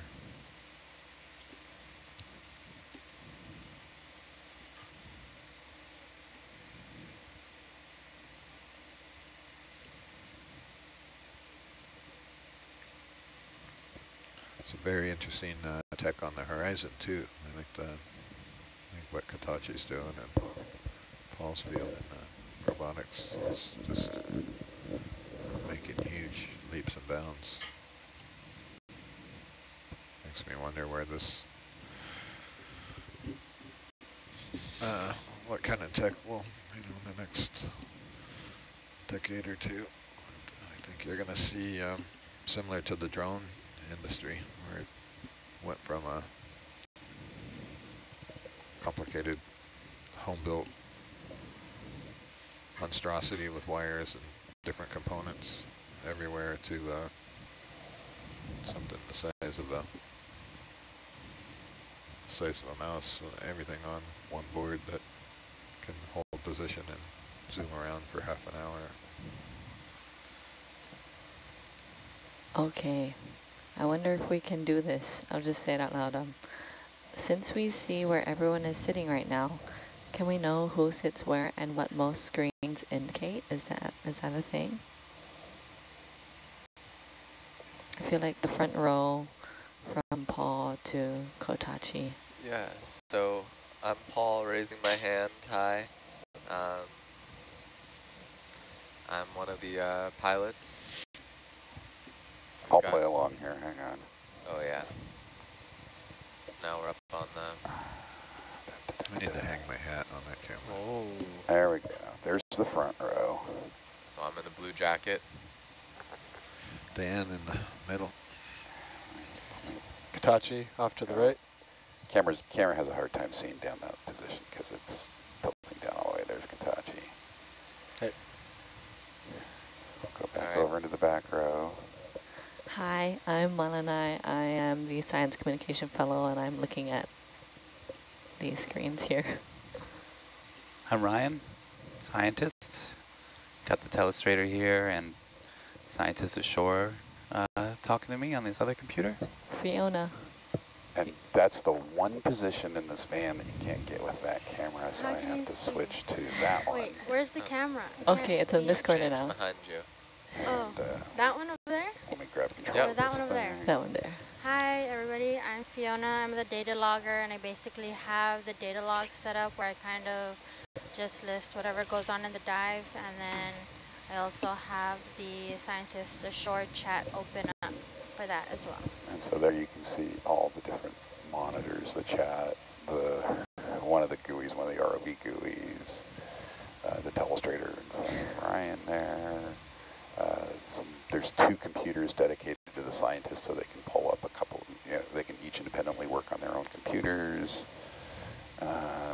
switch to that camera and grab remote control of that guy. And then if you go to the front row, kind of, you can get an idea. There's the Herc GUI in front of Dan. To the right is what we call ROV nav or ROV nav that's showing position of the two ROVs relative to the ship. Hitachi has high pack up on one of them, and then the screen above him on that is the dynamic positioning system. Above that, we even have two sonars. Yeah, there's the two sonars. There is the engineer computer and Atalana's GUI, and then you can see Paul has ROV nav over there. If we pull back, I think I can get most of the wall. The upper left is Atalanta, the upper right is Herc, and then all the various cameras that Dan was talking about earlier. There's winch cameras over on the left, so they keep an eye on the winch. There's the ROV auxiliary cameras. Argus is to the left, Herc's is to the right. Some other, when you hear them refer to the high voltage, we can keep an eye on the high voltage camera. We can keep an eye on the winch gauges. And that's about it. Thank you so much, Jeff. Where are we at? 32. No, we actually have telemetry now to the high voltage cabinet. I'm also looking at that data on the Grafana page here in front of me. That's an upgrade. That's a recent upgrade. Yeah, I didn't know about that. Yeah, we Robert put a data acquisition module inside the high voltage cabinet, wired it up, and then data engineers were able to take that data and scale it and put it on our Grafana page here. That's the engineer computer, so it's sonar, it's our focal diagnostic, so we'd get to know how much, like whether or not we're actually receiving, communications from the vehicle, and then the winch tension readouts, we know like what the winch tension is right now, and we have like the history of it, and it records also the peak value. Which is also displayed in at least 3 places. Yeah. We have, there's a lot of redundant information displayed up here. Not a lot, but some of it is, we're slowly consolidating that into the Grafana display, so all that's going into an influx database that's getting recorded at some of them at fairly high frequency, like the winch tension is at 20 hertz. That enables us to go back and look at the historical data in detail if there's technical issues that we're trying to troubleshoot, or just to have the history for a trend of something that's where the parameters are getting uncomfortable for us, so we can go back and look, see what's happening and why. And you know, a lot of that data might be redundant. Like right here, I can see the winch tension in 3 different places, but one of those is on the control panel where it's most useful, like when I'm actually, controlling the winch. Another one is kind of in the Grafana display that shows, that's like my very quick how's everything gauge, and then we've got a dedicated winch tension readout graph that if we want to like sit there and look at the time series, that's the best place for it. So in a sense it's redundant, but also like we really do get trained for where to quickly look for each piece of data when we're doing a particular task as well.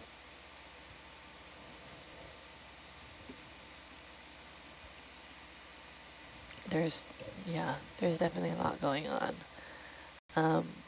Some people have their own computers in front of them, and then we'll have other screens that are showing us what other people are looking at. So like in the back row, each person can control their own computer.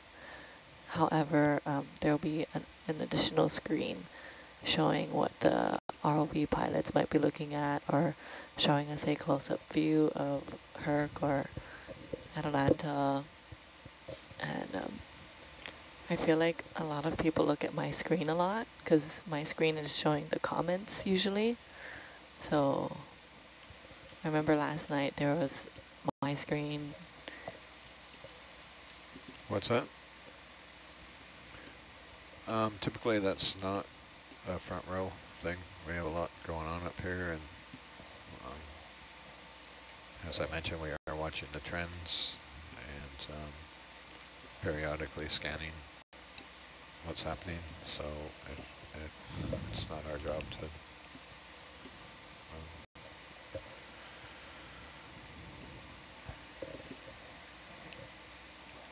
Awesome. Thanks. And then the little air bubbles that we see flowing up it's actually marine snow. And marine snow is, I'll have Ryan explain a little bit about what marine snow is. Yeah, so there's a bunch of different components of marine snow. There's fecal pellets from copepods and other plankton that sort of coalesce until they get heavy enough to sink. There's mucus, there's actual planktonic organisms themselves, things like jellies. Yeah, it's basically just the dense rain of organic matter that lives at the surface and eventually comes down. Mm-hmm. And then this is all the food that all the corals and sponges we see. This is all the food they will eat. Nom nom nom. Lovely.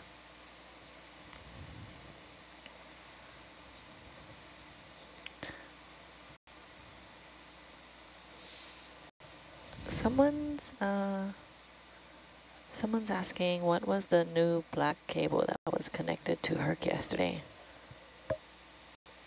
Maybe it wasn't new. Maybe it's, I don't know. It's just a cable that gets connected. Yeah, not a new cable. There's, yeah, thank you.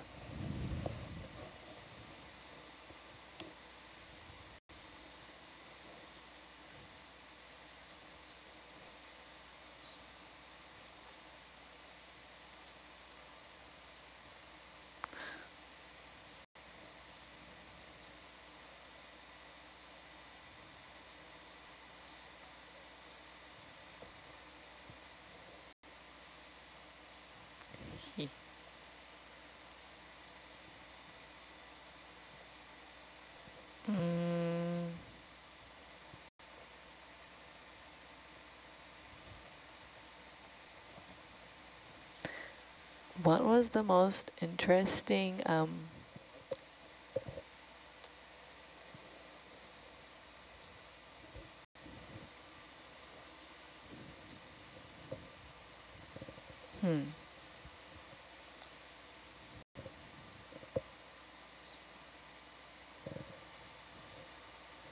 what was the most interesting discovery that you have been a part of, perhaps? I was part of the team that discovered a really large deep sea coral reef complex off the East Coast. That was about the size of Delaware in linear length, so a huge, huge coral reef that was mapped and imaged in 2018. Awesome. Fiona, what is at your work in Saipan, what does like a regular day of work look like for you, or like some of the usual? It really depends on the time of the year. Maybe I'll give you the most interesting bit. Starting from spring throughout the summer, this is when we do a lot of our four-reef marine monitoring, and we're usually out like twice a week on Tuesdays and Thursdays. And we get to travel to different islands and check out the reefs down there. I really enjoy going down to the island of Rhoda because they have like a really beautiful and pristine reef. Like it's the kind where you like really see it in the movies where the water is so clear and you can like see all the way to the bottom and you can see all the big fish swimming around, and it's just really, really colorful. And then on Monday, Wednesdays, and Fridays, those are like office days. And we just input all the data that we collected from out on the field. And yeah, that's it basically. And then with core restoration, we're also out on Tuesdays and Thursdays. So we're either out marking spots for coral collection, or out at the nursery during maintenance and measurements. And then same thing, Monday, Wednesday, Friday, back in the office, logging everything onto an Excel sheet. That's it. So just for everyone in the back row, we're getting pretty close to the ground here. So we're going to get focused in the front. We have altitude. Yeah. How many more minutes? What's that? Short. Like we're within 2 minutes. Yeah. Herc's about Should I go? 60 meters off the seabed now. Should I go and grab Dwight? He can probably see I'm from sure he's keeping an eye from the lounge. Yeah. in the lounge. Okay. Cool. He's got the sonar display up there. Cool. Where's our first waypoint, Katachi? We're north of visual. yeah. North? Yep. Let me just confirm. No, actually, northeast. Roger. That's the what we're seeing uphill there in the Argus sonar. If you slow down a bit there, Paul, I'll come underneath you.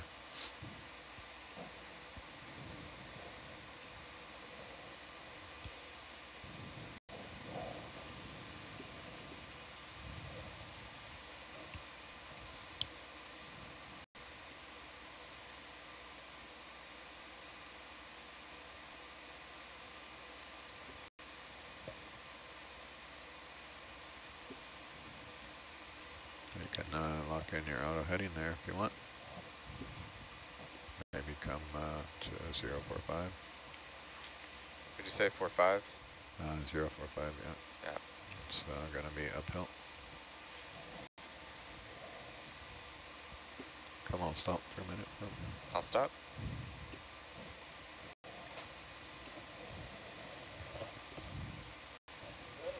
Hello.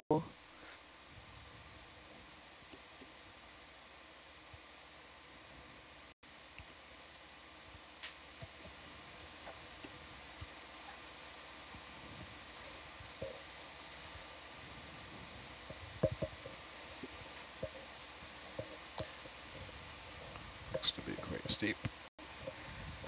I don't have the contours for this dive. Yeah, we can see in Atalanta's sonar getting a pretty good return while it's still. Gonna switch you over to DVL. Yeah, if you want. Oh, and there's the bottom.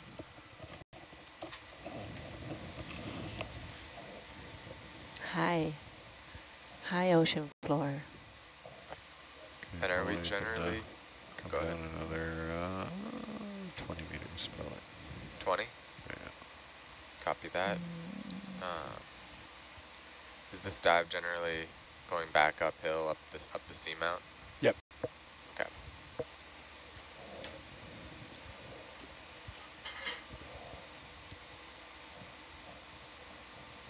We've seemed to have calm waters, but we definitely are hitting the 10,000 mark on the tension pretty regularly now.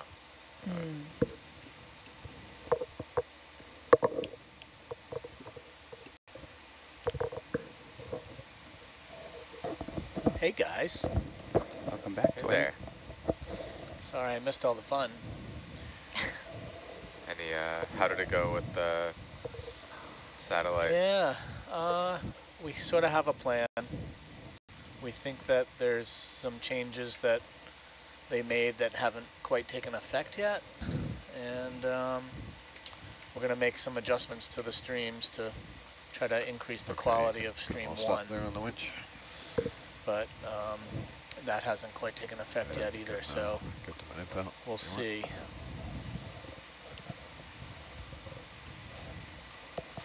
At least we have plans and everyone's on the same page for how to compensate for the lack of bandwidth that we're experiencing right now.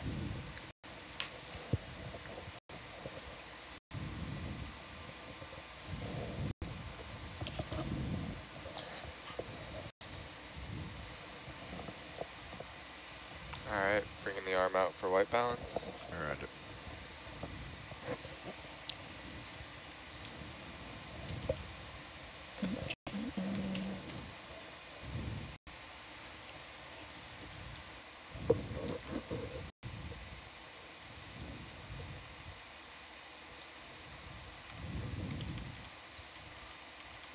Is that a good spot for you? Or do you want a little bit lower? Down a little.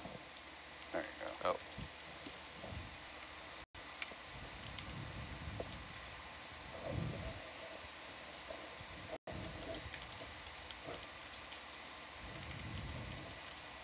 Do you want me to bring it in a little bit? No, you're all right. You're out in the light, so just bump it down a little bit. There you go. Between the two of us, we'll try and center it up. More white is better. I can bring it in a little bit more. There you go. That's good. Pretty deep. 3,524. You guys ready? Yeah. Gonna blind you. Roger. All right, going black. We've already basically blinded him with the Yeah, I position know. of He the can't arm. really fly with an arm sitting in front of him. That's all right. I have instruments and And other. I left bubble cam. All right, and going white. Yeah, I like that. Thank you. Awesome. Thanks.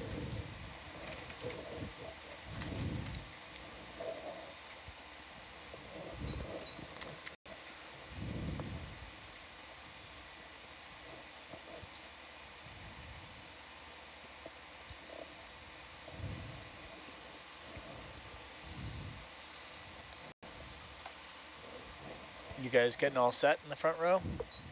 Yeah, I think we're there. A lot of cable out. Yeah. Yeah.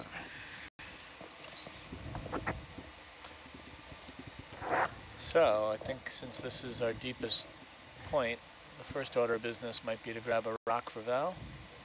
I do that. Okay, we do have 2 on the, or 2.5 on the main comm. Yeah, that's typical. That's still 50%.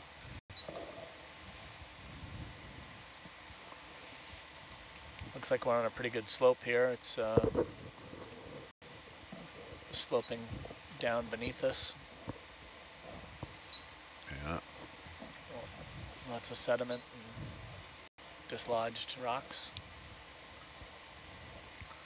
Then sort of this hard crust. So these are a little crusty looking to me. It's an interesting Yeah. break open right here. Yeah, take a zoom on that if you can. It looks Yeah. got a face on it. I like breaking them off of there.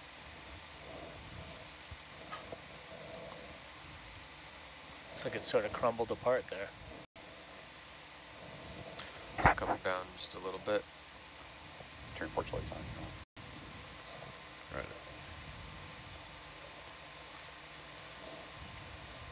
Porch light.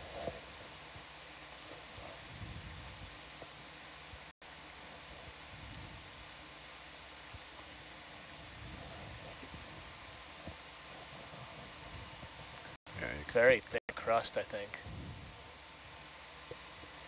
Looks like there's a leaf over there. Oh, we can take a look around this area before we do a ship move. I don't see anything great to sample here yet. This seamount has never been seen before, right? This is the first time anyone's ever correct? Yep. And I don't think we've said the name yet, but we are on Nootka Seamount today, just below 3,500 meters right now. A part of the Liliuokalani Seamount Ridge. And we are in the Papahanaumokuakea Marine National Monument. The purpose of this, or the main goal for this dive, is to collect rocks to help with dating the seamount, yes? And rocks to characterize some of the microbial diversity and productivity on some of these ferromanganese encrusted rocks. Ferromanganese. And then also to characterize the biodiversity of this seamount and the broader biogeographical region. That's a very little interesting rock formation right there, that very Yeah. pillowy.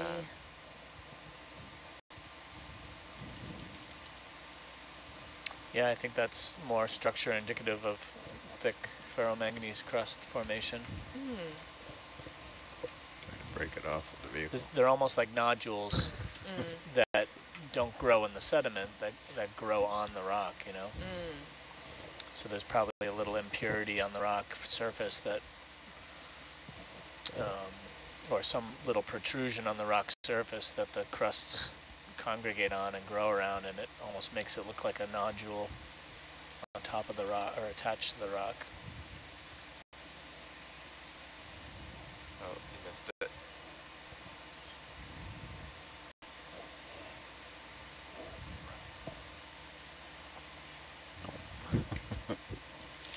Trying to do a port sample with the vehicle there. Those are cracked there. One could probably... Yeah, I don't think we want to collect any of these right here. Roger. We'll keep looking.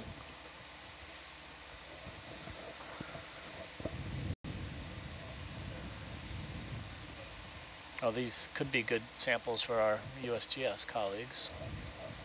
I'll ask.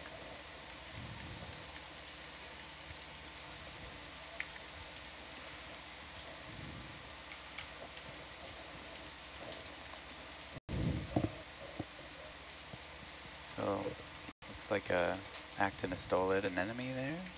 So the first Actinostolid anemone. macrobiology we're seeing, and a sea star a little bit over to the right.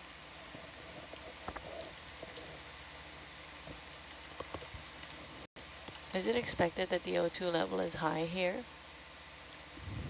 Yeah, so the oxygen minimum zone in this region sits around 900 to 1,200 meters, and as you sort of move shallower or deeper than that, oxygen is a little bit higher. So I think it's sort of as expected. Another sea star. Yeah. Were you able to identify what if those sea stars are the same, or? We need a big rock for ballast, right? Lounge to control van. Go ahead, Lounge. Yes. Hi, looks like Beth may be interested in a rock here. All right. So it sounds like Beth may be interested in a rock here. Yes. You haven't entered a ship move in yet, have you? Nope. No. Okay. But we are light, Copy so that. we could use a big Okay. rock. We didn't bring as much ballast as we normally do, so fill your boots. But we also can't drop any ballast, or can't drop as much. Well, if you want to try to poke at some of these larger ones and see if they can be collectible. Yeah. Is that a bamboo coral?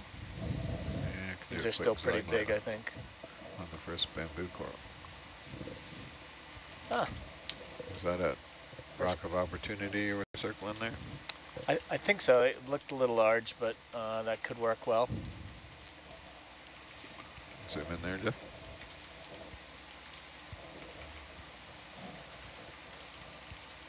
Minute coming on. So that is, might not be a bamboo coral actually, probably a sea pen because it's growing in sediment. Oh yeah. Pretty large sized brittle star there. Maybe a halipterid sea whip. Not positive on that ID.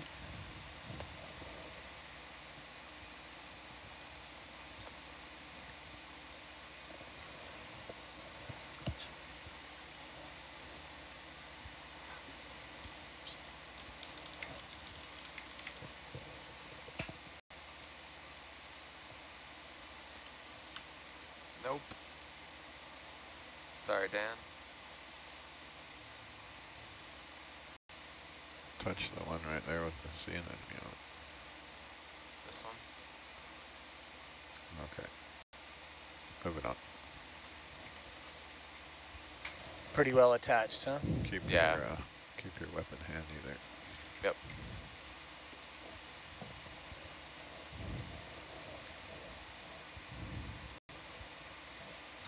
And I know we've got uncooked potato for Val. Is there a shape or type for Beth?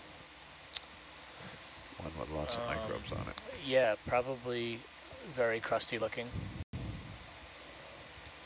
some of Thick. these up on the right? Too big? We'll hopefully get them to weigh in. That's pretty big, but see what the one on the right.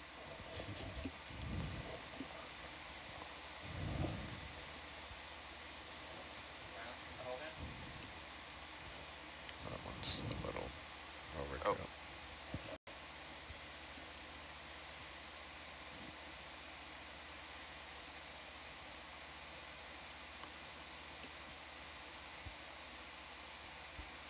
Yeah, that looks good. Sorry, I was muted again.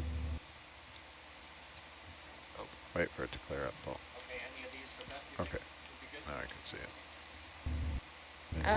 it. Let's check. She's in the chat. I'm going to pick this up just to get a close look at it. Get it out of the dust here. Yeah, I think she was saying she liked that one.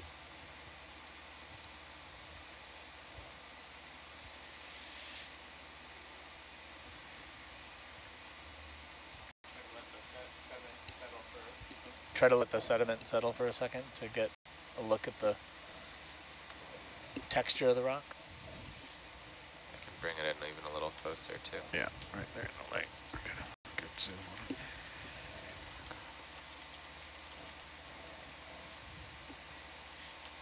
That looks pretty good.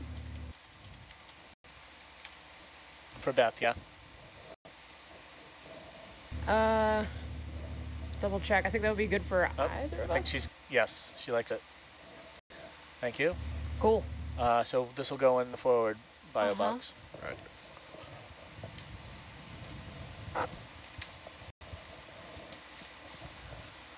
Look at all those rocks moving. Oh yeah, see that one on the right is loose.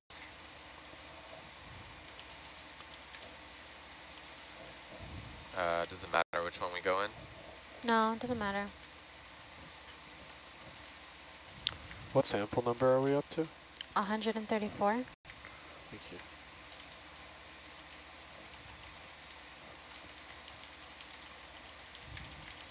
Lambda.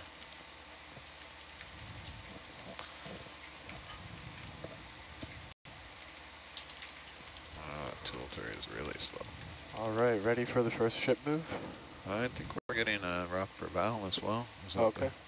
We might, yeah, we'll keep our eyes peeled, but we I think we want a Niskin here. Oh, all right. Right. Sorry, I forgot about the Niskin.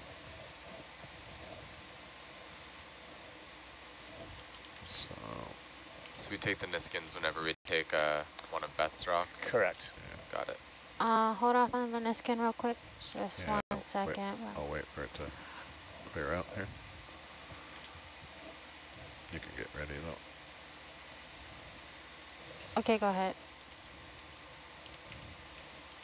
And give that a few more seconds. It's pretty good current, so. The red one is number 1.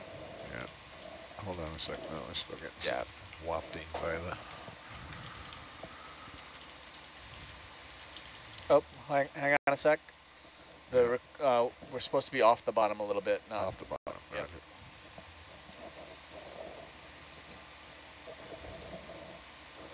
And try to not. We're trying not to get a clean water sample, not one with sediment wafting around.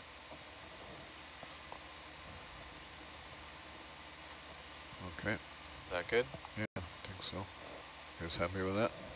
Yep.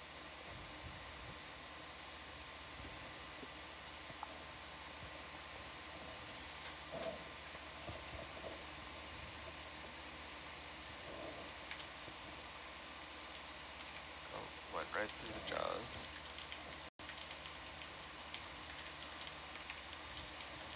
Three, two, Niskin. Got it. All right, Niskin number 1. All right, nice job.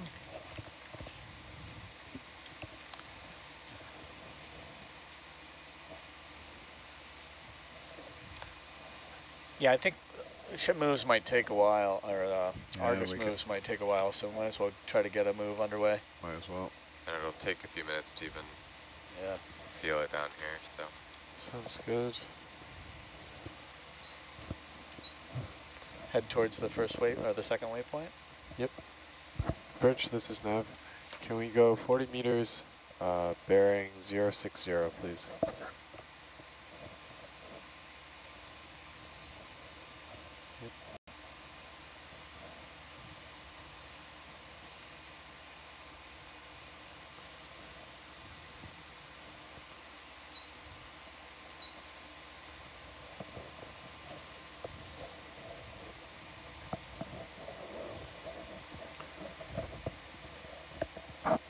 Hey Dan, are you good without the screen for a couple minutes?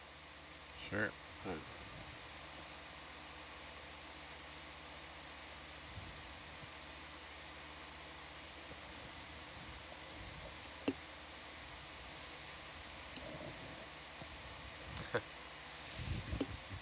You have port lights on?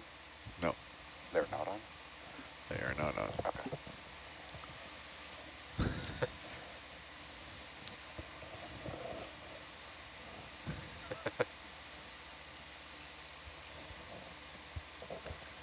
Ballast drop, temporary ballast drop.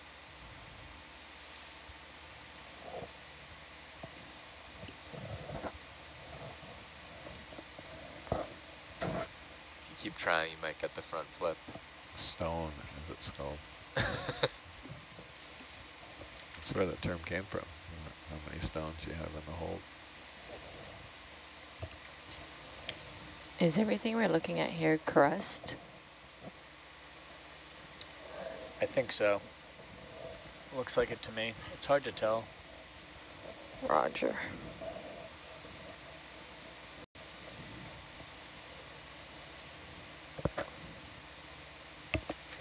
Mid-watch stretch, right when we get to the surface. This certainly looks all crust, like a crust pavement. Hmm. But would this be the solid manganese crust, or there's still rock underneath it?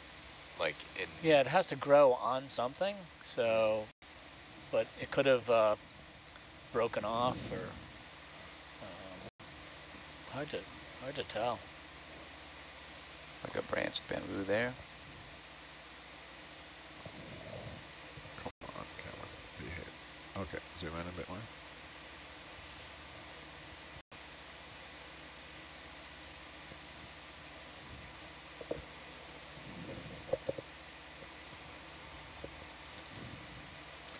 It is interesting how it's got a certain thickness to it, and that lumpy texture. What's this? Very dark. What was that dark patch? Yeah. It's kind of interesting.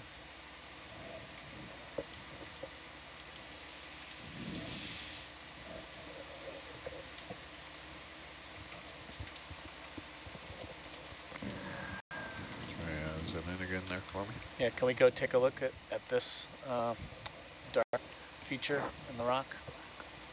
What dark feature? Just up from the lasers now.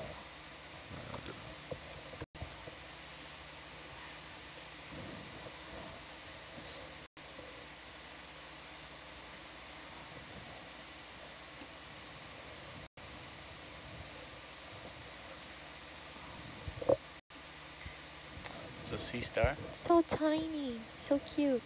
Looks like a crack in the, the crust.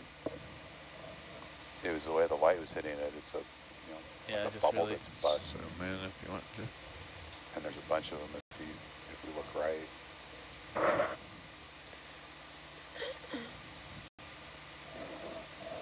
Okay, should be able to Yeah, just it's not sediment covered, like, or has growth on it. Can we peek down at the star just below this too? Yeah, that's good on the rock, thanks. Roger.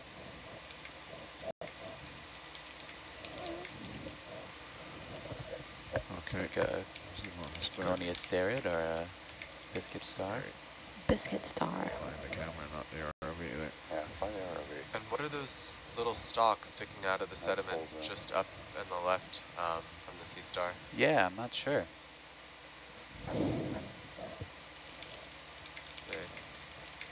Old corals, tube worms. Could be a tube worm. It could be a. Not positive. Okay, I can go Oh, in. there's a lot of them all over the place. They're Yeah. hard to see, but.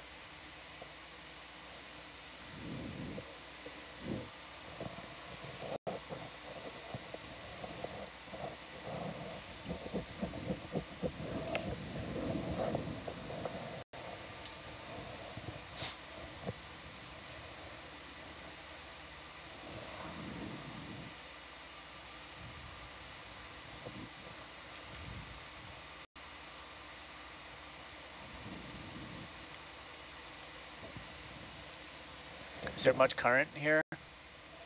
No. No? But well, yeah, there was a fair bit coming down the hill. I mean, Atalanta's using almost no thrusters. when I stirred up the dust there, it came towards us quite rapidly. And it cleared up. Well, I don't think I really have too much to look at as far as the rocks go, so I think the focus for now should be seeing what animals are here, and if we happen to see a cool rock along the way, we'll take a look at it.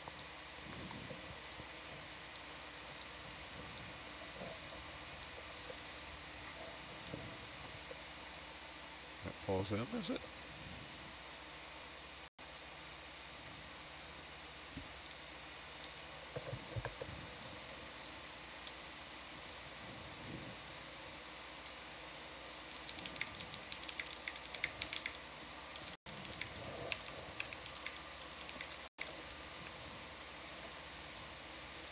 Okay. Nice, thank you.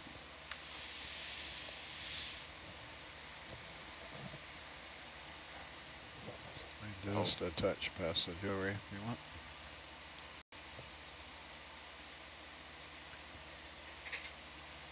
Keep moving towards the waypoint. Yeah. Birch, this is Nev. Another 20 meters at bearing 060, please.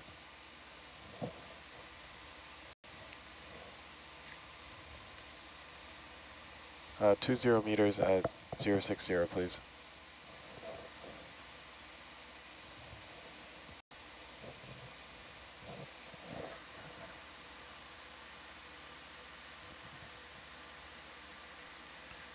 We can probably try 40 for the next one. Unless we're still on the lookout for a rock, are we? Roger. That wasn't crystal clear to me. That was the...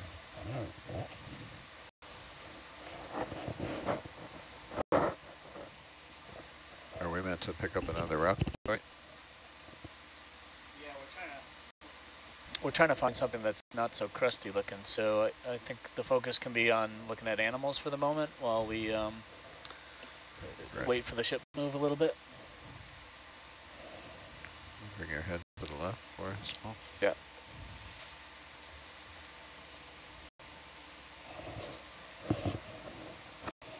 Atalanta's definitely moving.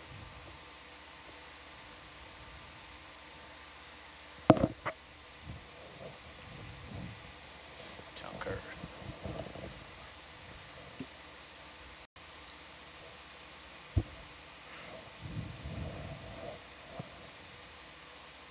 Looked like the same.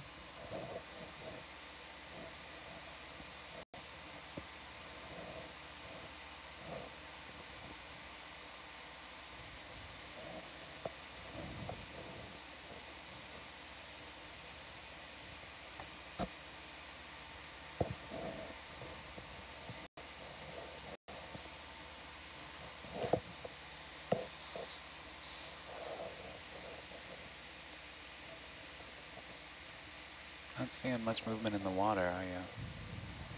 No. Very little, or almost no marine snow.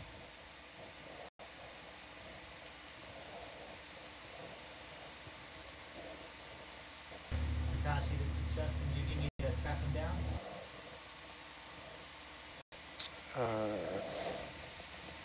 There's a crinoid over here I think we could take a look at. Do you need me to track him down?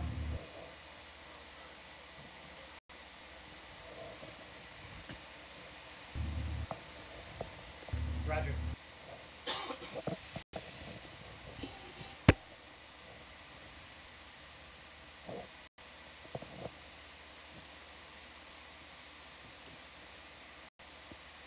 Boy, not a whole lot of animal life here, is there? No, not yet. Yeah, really bumpy crust.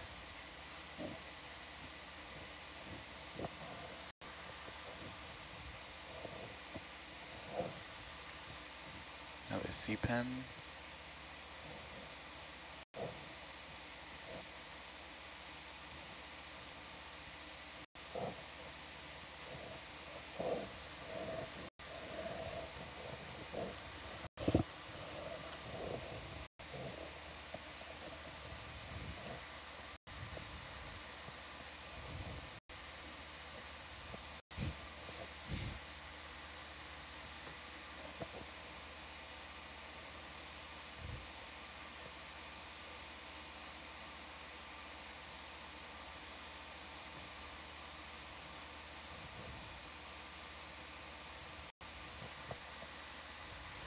Is that a little cup coral or is that a sea anemone? That is an anemone.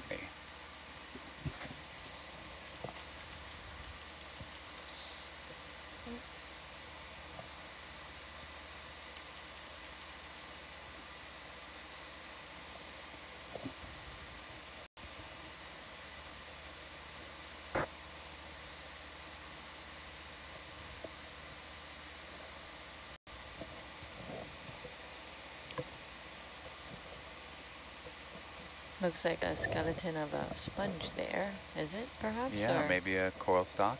So maybe indicative of something going up a little, something going on a little higher up the slope. And then another 2 sea pens there. Yep.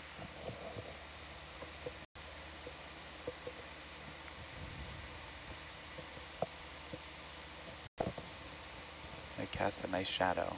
Mm-hmm.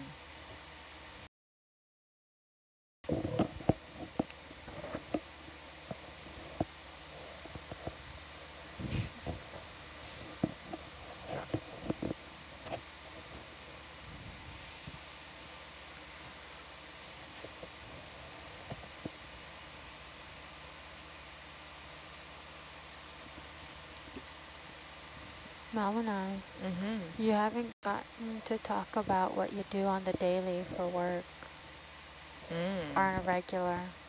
I'd like to hear it. Okay.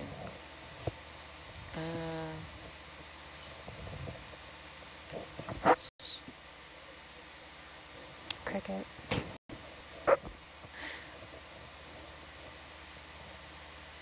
Before I get into that, there's a viewer who's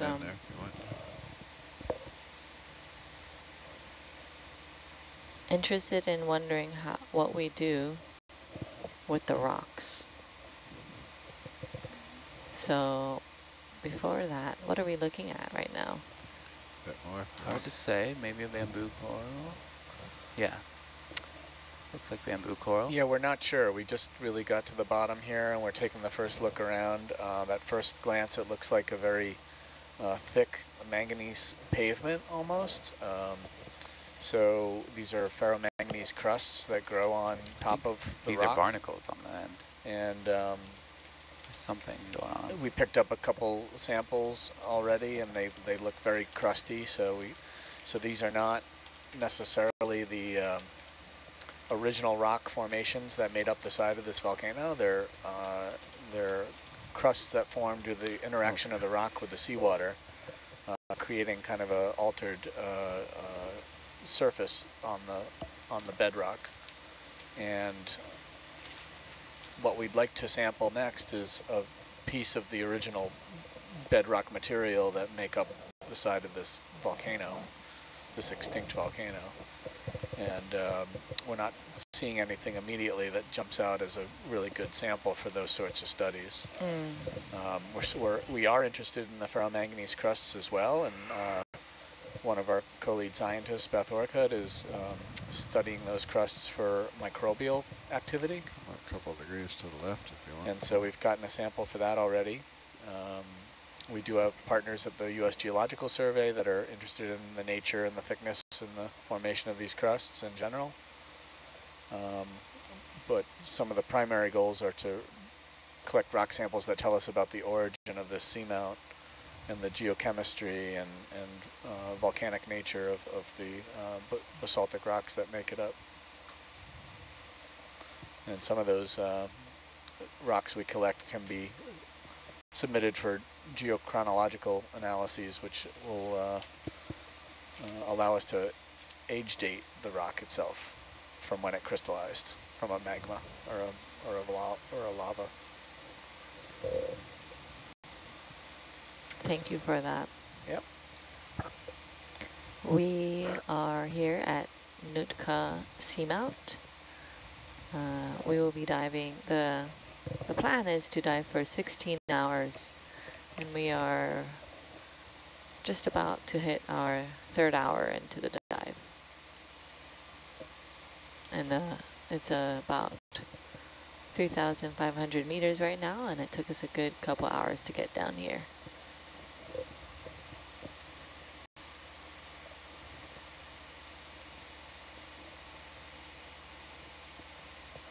Is that another sea pen there? Can we get a zoom on that? Yeah, Raj. Is there something to your right? Oh yeah, there's a little fish. Oh, yeah.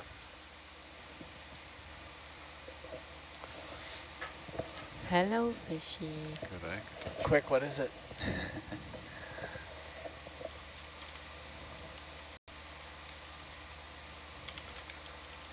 can push it on the...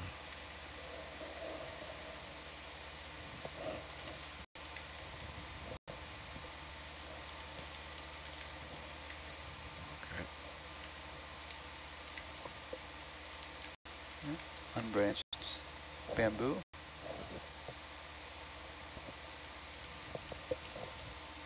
They look a lot like those sea pens, though, don't they? Yeah, From a distance, anyway. The skeleton and the sort of like pink dot in the polyp tends to be the giveaway on these ones. And the fact that it's attached to a rock, not growing out of the sediment. Yeah, certainly. Although some sea pens will do that. We'll do that too. The rock pens. Try a full zoom there if you want.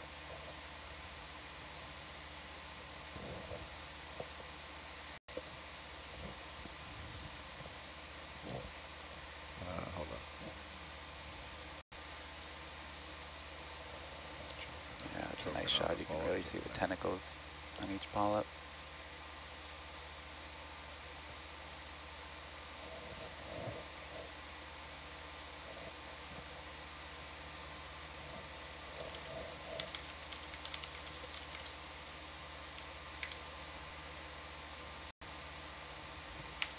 That's a great shot, thank you.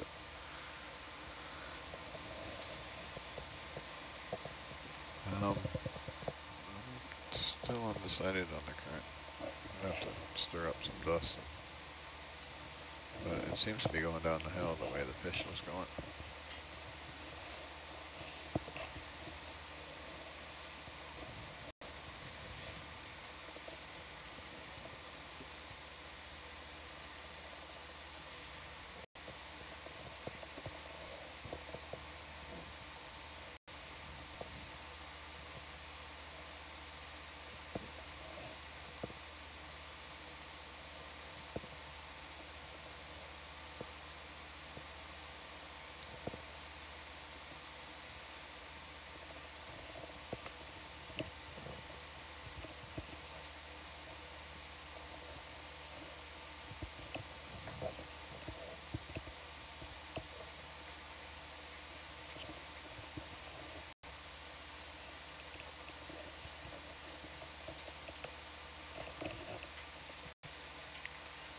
Bridge, this is Nav.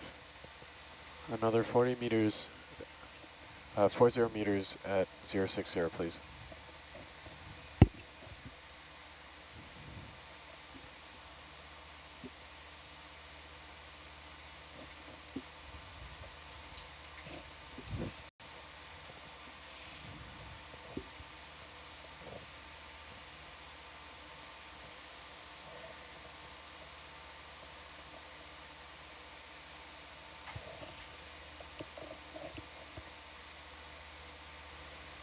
We did have a couple questions for Fiona. How deep can you dive for when you guys do your coral surveys? And do you guys use scuba gear at all? Yes, we do use scuba gear, and I think the deepest I've probably gone was between maybe 30, 40. For feet deep? Yeah. With scuba gear? Yeah. How deep can you go without scuba gear? Oh, how deep can I go without scuba gear? I think the most I've ever gone was between 15 to 20. Yeah. I love free diving. Yeah. I had to do a lot of that in the northern islands because we couldn't bring scuba gear up with us. So when we were doing marine monitoring up there, it was about 15 feet. So it was constantly going up and down, collecting data in that area. I think you've got a sponge straight ahead of you there. Yep. Yep. Oh, yeah. Bolosoma. Huakai. Huakai.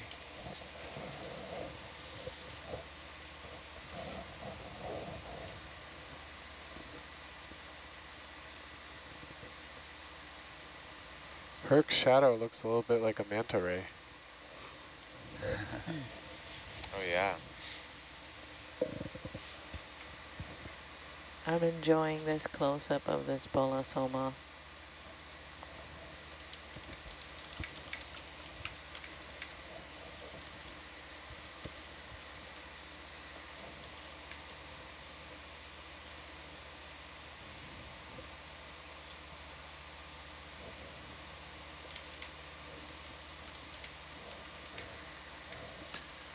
See which way it's open, so that's a good, and then bubble cam there, good indication of which way the current's coming.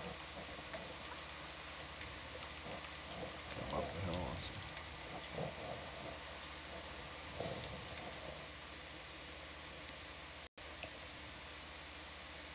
Yeah, we don't really get stocked glass sponges in the area and depth range I work at, so this cruise has been really fun to see all of these.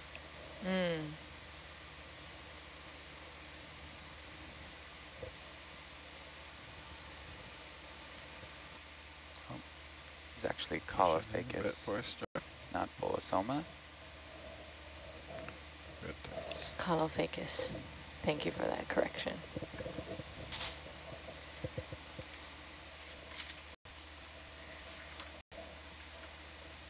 We saw some of these with a really long stalk yesterday, reaching all the way around some really big boulders. It was really amazing.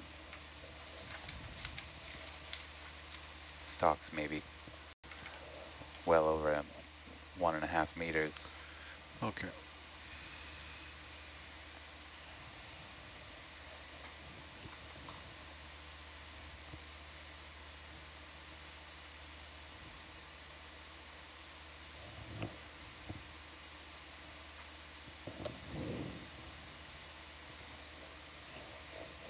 Katachi, how far is waypoint 2?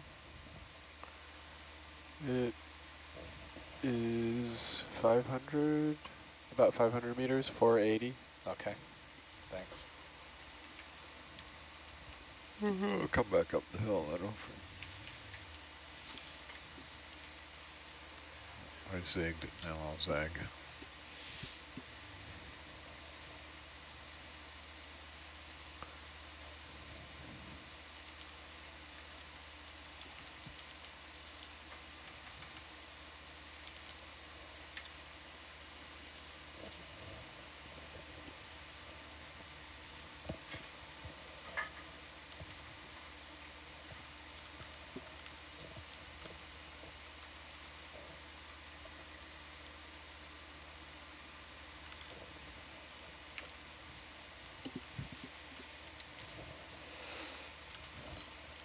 Nice Atalanta shot.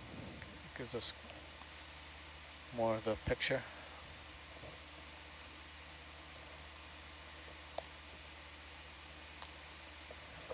Some of the ferromanganese crust have a pillowed structure.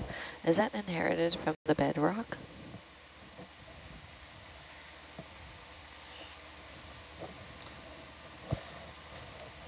Pillow, yeah. I'm not really an expert, but my suspicion is there could very well be pillow basalts here, and then crusts that form on top of the pillow basalts will retain some of that pillow shape and pillow structure. Right but too. What's that? we also have this, It's sort of like and I always black get this tracky pronunciation wrong, the botryoidal structure to the crusts. Botryoidal structure to the crusts are similar to similar looking to like little pillows. So you get these bulbous sort of mounds, almost like looking like nodules. Interesting. That are attached to the rock. And I think that's part of the ferromanganese crust formation on bedrock. Could these be trails? Potentially, that's what it looks like to me. It could be something crawled around and cleaned them off.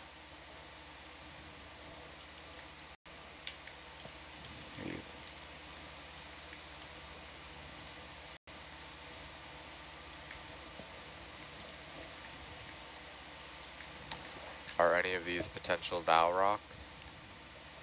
Potentially. I think so. She's saying it looks promising over here. Okay. Bridge, this is Nav. 40 meters at 060, please.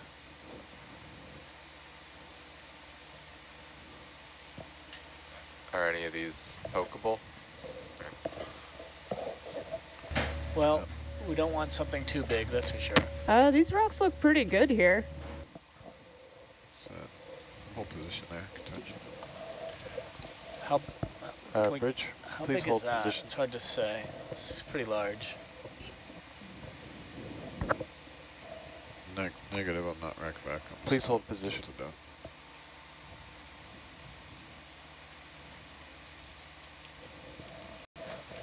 I would favor this one or this one, but Val's watching. Poke that one there, see if it'll... Very large, too large. And attached.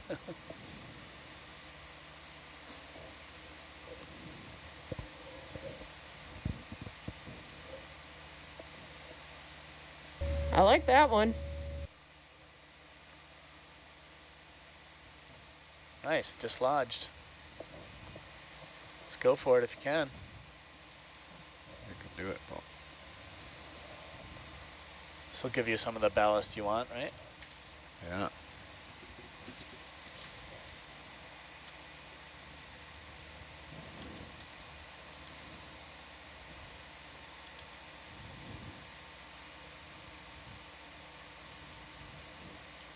See yourself picking it up in the Atalanta.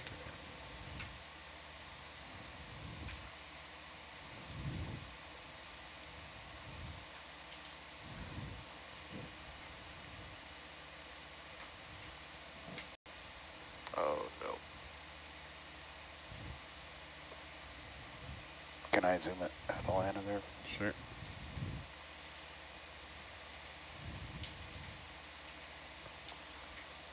Do you have any more room to come over a little bit, Dan? Or is that going to be a... Come on, Butterfingers, pick it up.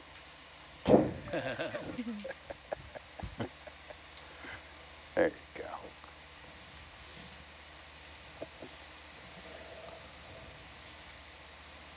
Nice one, Paul.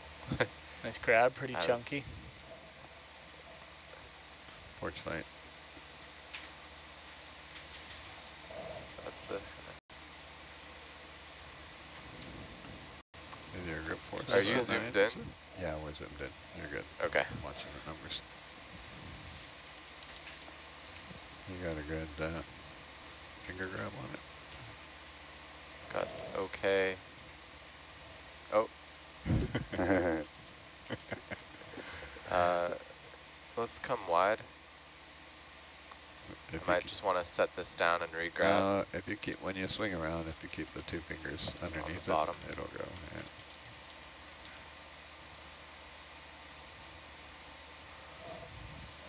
We happy with that? Yeah. Yeah, you're good. So you're on the hill here, so when you swing around, be careful you don't hit the hill. Yeah, I was going to try to keep the arm up like this.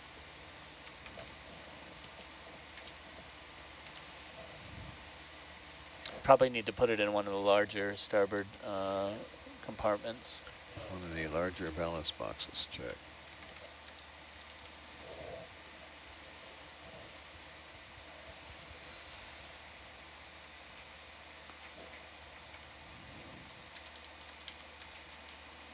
And is the ship still moving? So this was a good snatch and grab? Or No, the ship is holding position. Ah, okay.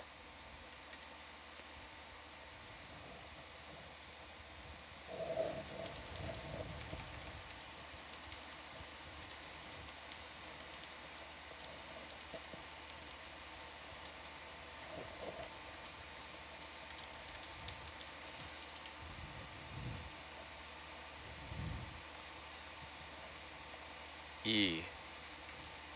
E is an echo. All right.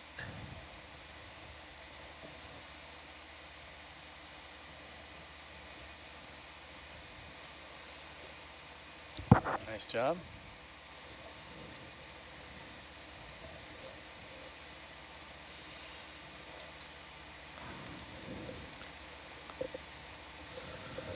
Come on, corals. Yeah, where are they at?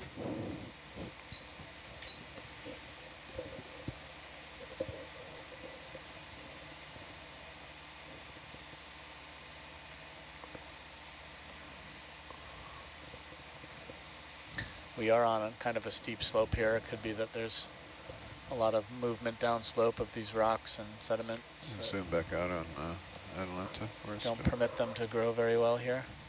Yeah, it says it is, but I don't believe it. I'll come up a little bit as well. I'll let Hurt overtake first before the next ship move. You can kick it into gear where it'll take several minutes at this step. So Roger. good Bridge, job. this is Nav. And we're not stopping to look at coral. 40 meters at 060, please.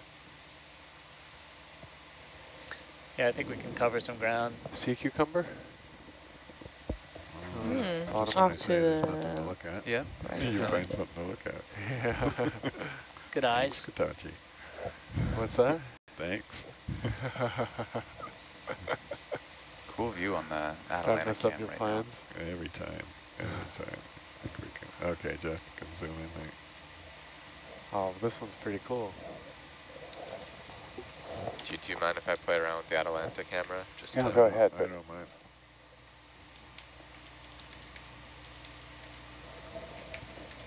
Is that full zoom, is it? And there's a little sea star. now. Oh yeah, another Gonius sterid. Yep. Biscuit. Yep. Cucumbers and biscuits, anyone? Oh, it just pooped out a little bit. Did it? I think so. Saw some sediment exiting. So exiting, or was he spitting? Or maybe it's just brushing those bits off.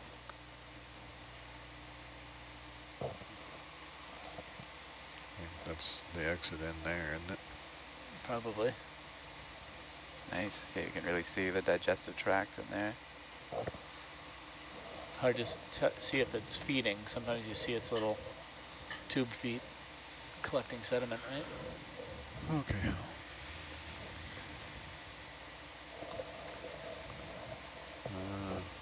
You want to get a little delta in the bank there, Paul? Yep.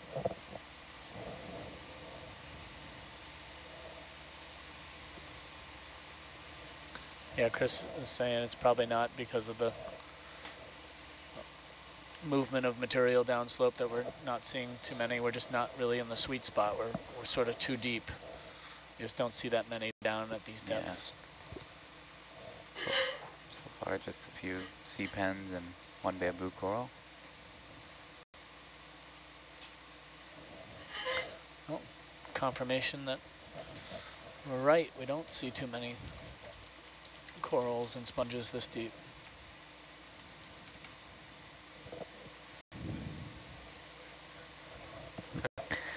Is the depth that we went to the bottom of this seamount, or is that just where we started?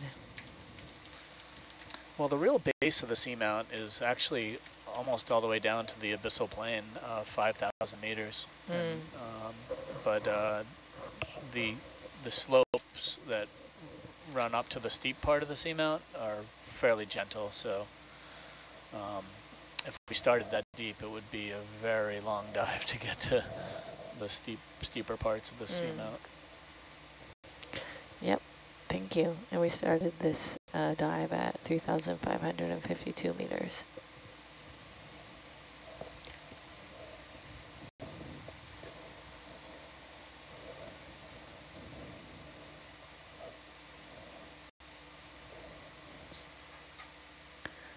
I believe the max length of the max depth that Hercules can go is just a little under 4,000 meters. Yep. And Argus or Atalanta can go to about 6,000 meters. But because Herc cannot go that far, we don't send either. No. Yeah, we can send Atalanta or Argus to those greater depths if Hercules isn't attached. And we do that now and then.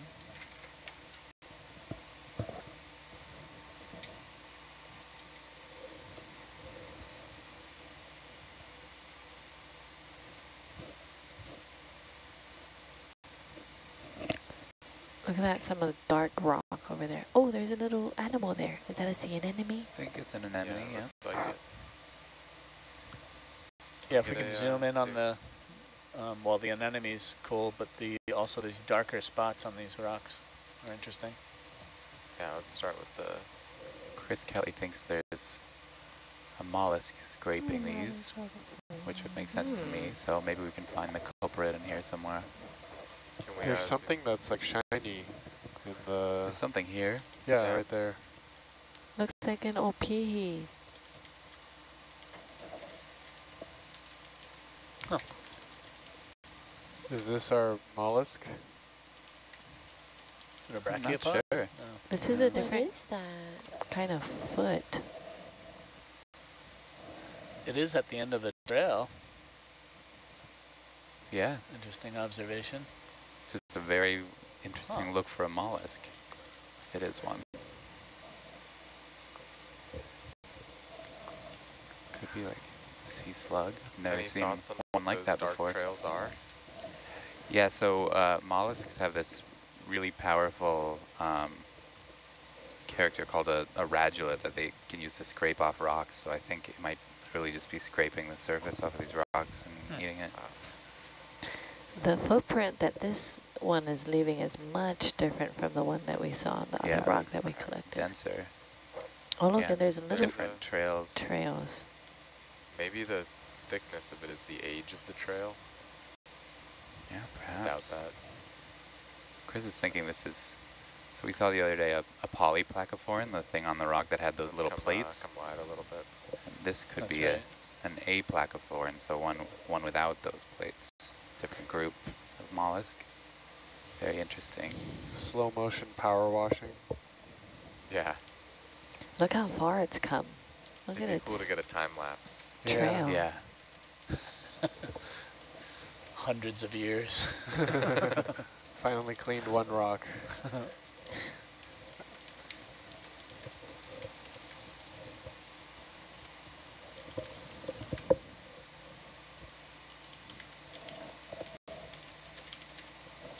Can we get a zoom here?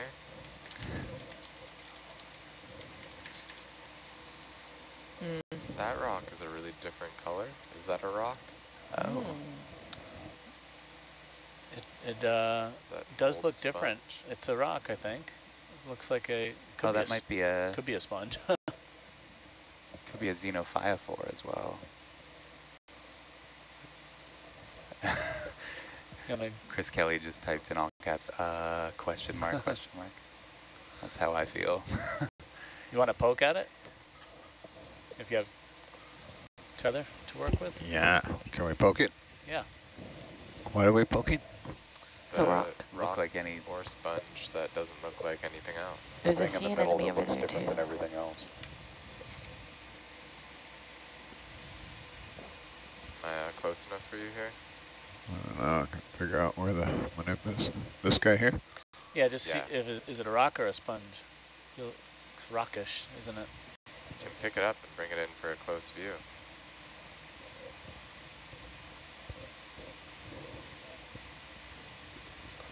Huh. Huh. Looks like a perfect emu rock. Zoom in, check. Yeah. Where did you come from? Could have rolled in place from somewhere else. I think we want to keep it. It's very interesting. Keep her. Hello. It's so cute. Let's look at the other sides of it. Roger.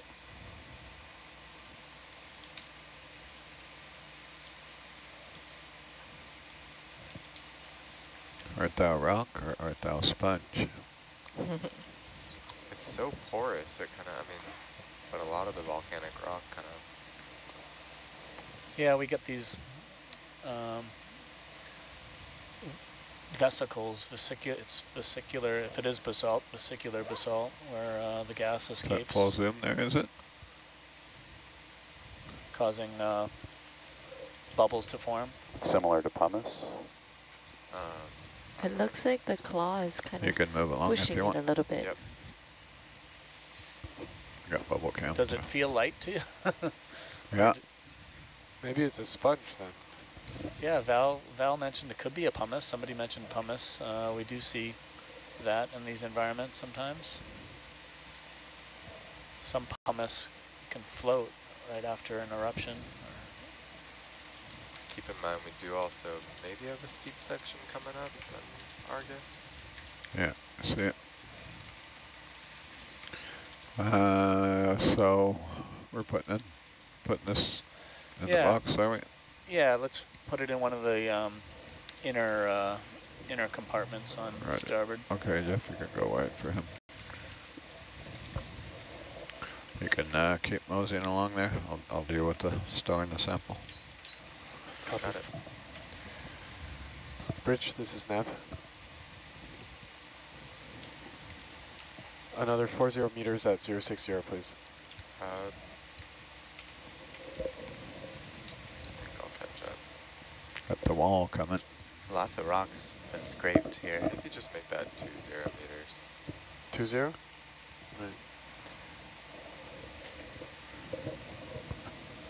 Bridge, this is Nav. Can we change that to 20 meters instead of 40? We got it Same in one of bearing. the back ones, yeah. What was that? I missed it getting put away. I haven't put it away yet. Oh, you still haven't? holding on? No, sorry, we're dealing with the approaching wall and the... Gotcha. Slowly. Another cucumber. Another cucumber. Look, there's, oh no, never mind. Oh, I didn't notice that in Argus sonar, huh? Yeah. Okay. That's why you have 3 of us up here. Let's see, we don't have anything in A yet, is that correct? Yeah, you're correct. That's open. You happy to put the sponge or rock, the sponge rock in A? Mm-hmm. Sponge rock, pumice stone.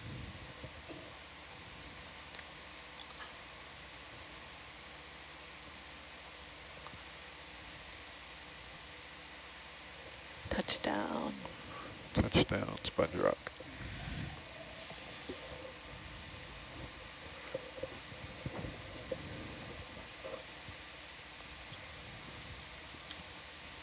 The only reason I said that is because there's actually a pumice cone of basically a little eruption.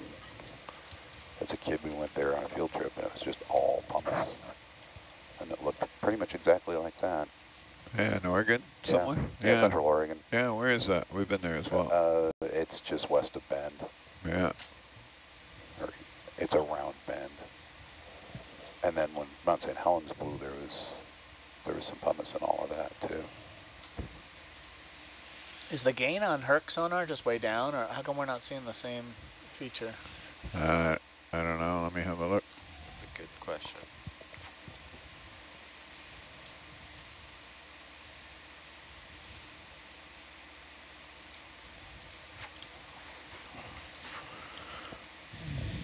You good there, Paul? Yeah, I think so.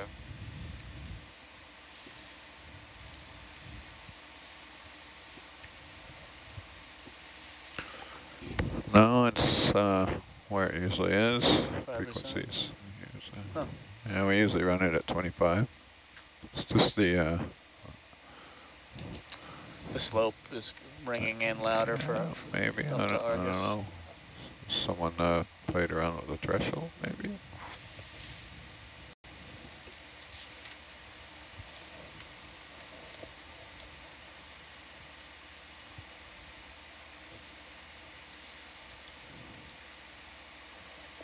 Well, it's all, I just turned it up a little bit, but. Yeah, you can see. I think it's just the slope. It's right. It's not really a cliff, right? No, I mean, there's rocks right in front of Herc, so we definitely should be getting something. Yeah. I mean, we are, but it's... Looks like a little black coral down there, bathypathes, but I could be wrong. That bottom corner right there. And then... Did you just want to say bathypathes?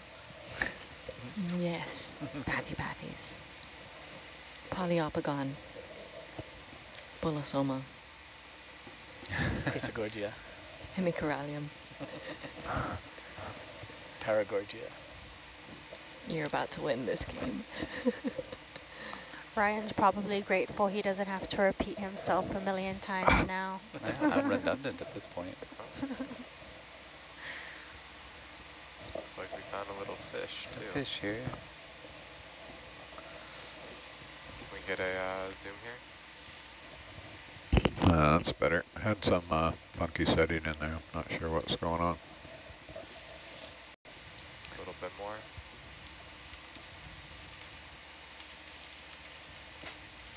This is the whitest fish that I have seen on this expedition. A lot of them are usually like really dark gray, and then we had those chaunacops that were like red.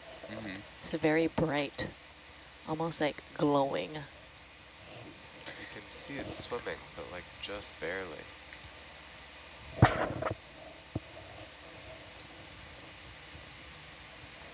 It's like, oh yeah, camera time. This is my good side. Let's keep an eye out for a easy grab rock. We'll get one more here. Roger.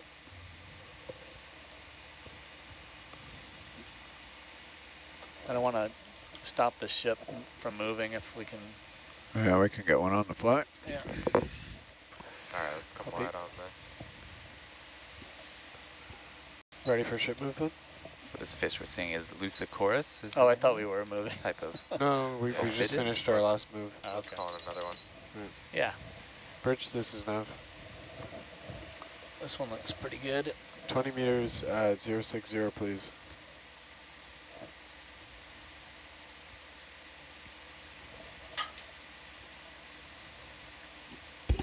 Good eye on the sonar funkiness, Dwight. Thank you. Not sure what was up there. Yeah, there you go. Wow, big difference. Still not exactly right, but I've lost interest. It's working. Yeah, that's fine. I think can fine tune the adjustment later. Yeah. All right, Dan. What are we doing? For this big one. Roger.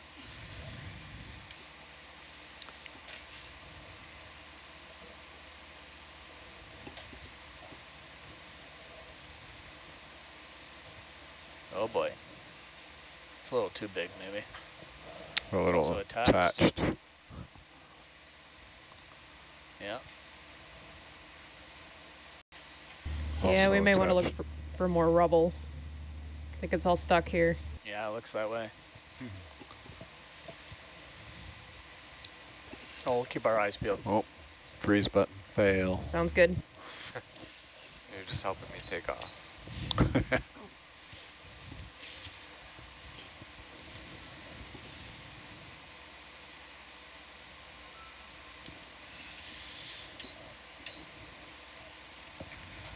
So we have another potential culprit of the trail there. Maybe we could take a look at.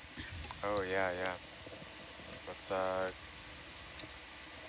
start zooming in. Get this framed up. I need one of the lights on Argus here. I can't see the... Can we zoom Oh, in maybe here, I can Jeff? see. Never mind. On that white splotch that might be making these. Mystery trail. Sorry.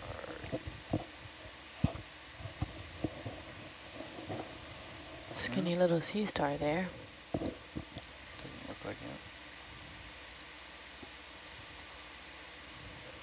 Can't tell what that is.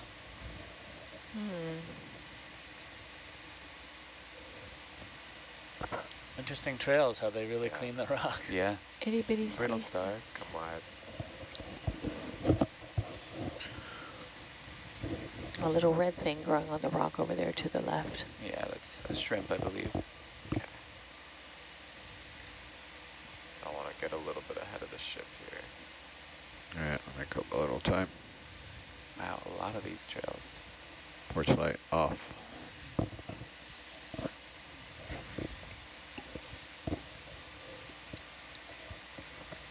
Oh, what is that? Stalked crinoid. Stalked crinoid. Is that another sea star off to the left on a rock? I'm not sure what that is.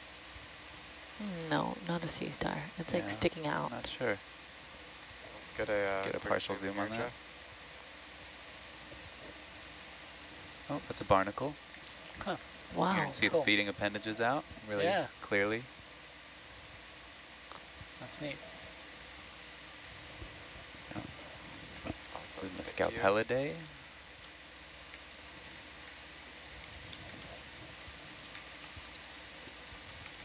Here's some loose ones, it looks like, if we have time. Yeah. Well, I say that. I don't really know. If you get close, I'll poke. Any in particular? This guy looks pretty good.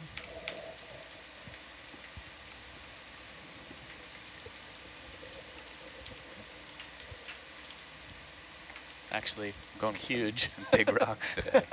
Yeah, the lasers really help. Something smaller, I'd say. This. Yeah.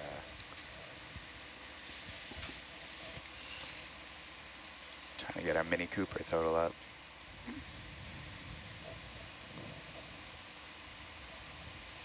I'll get you in a little closer, or you got it? Oh, that's good.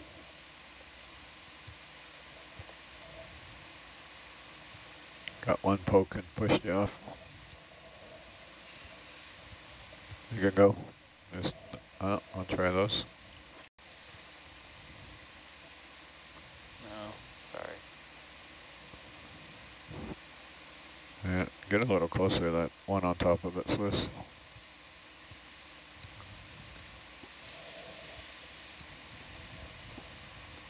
That'll do.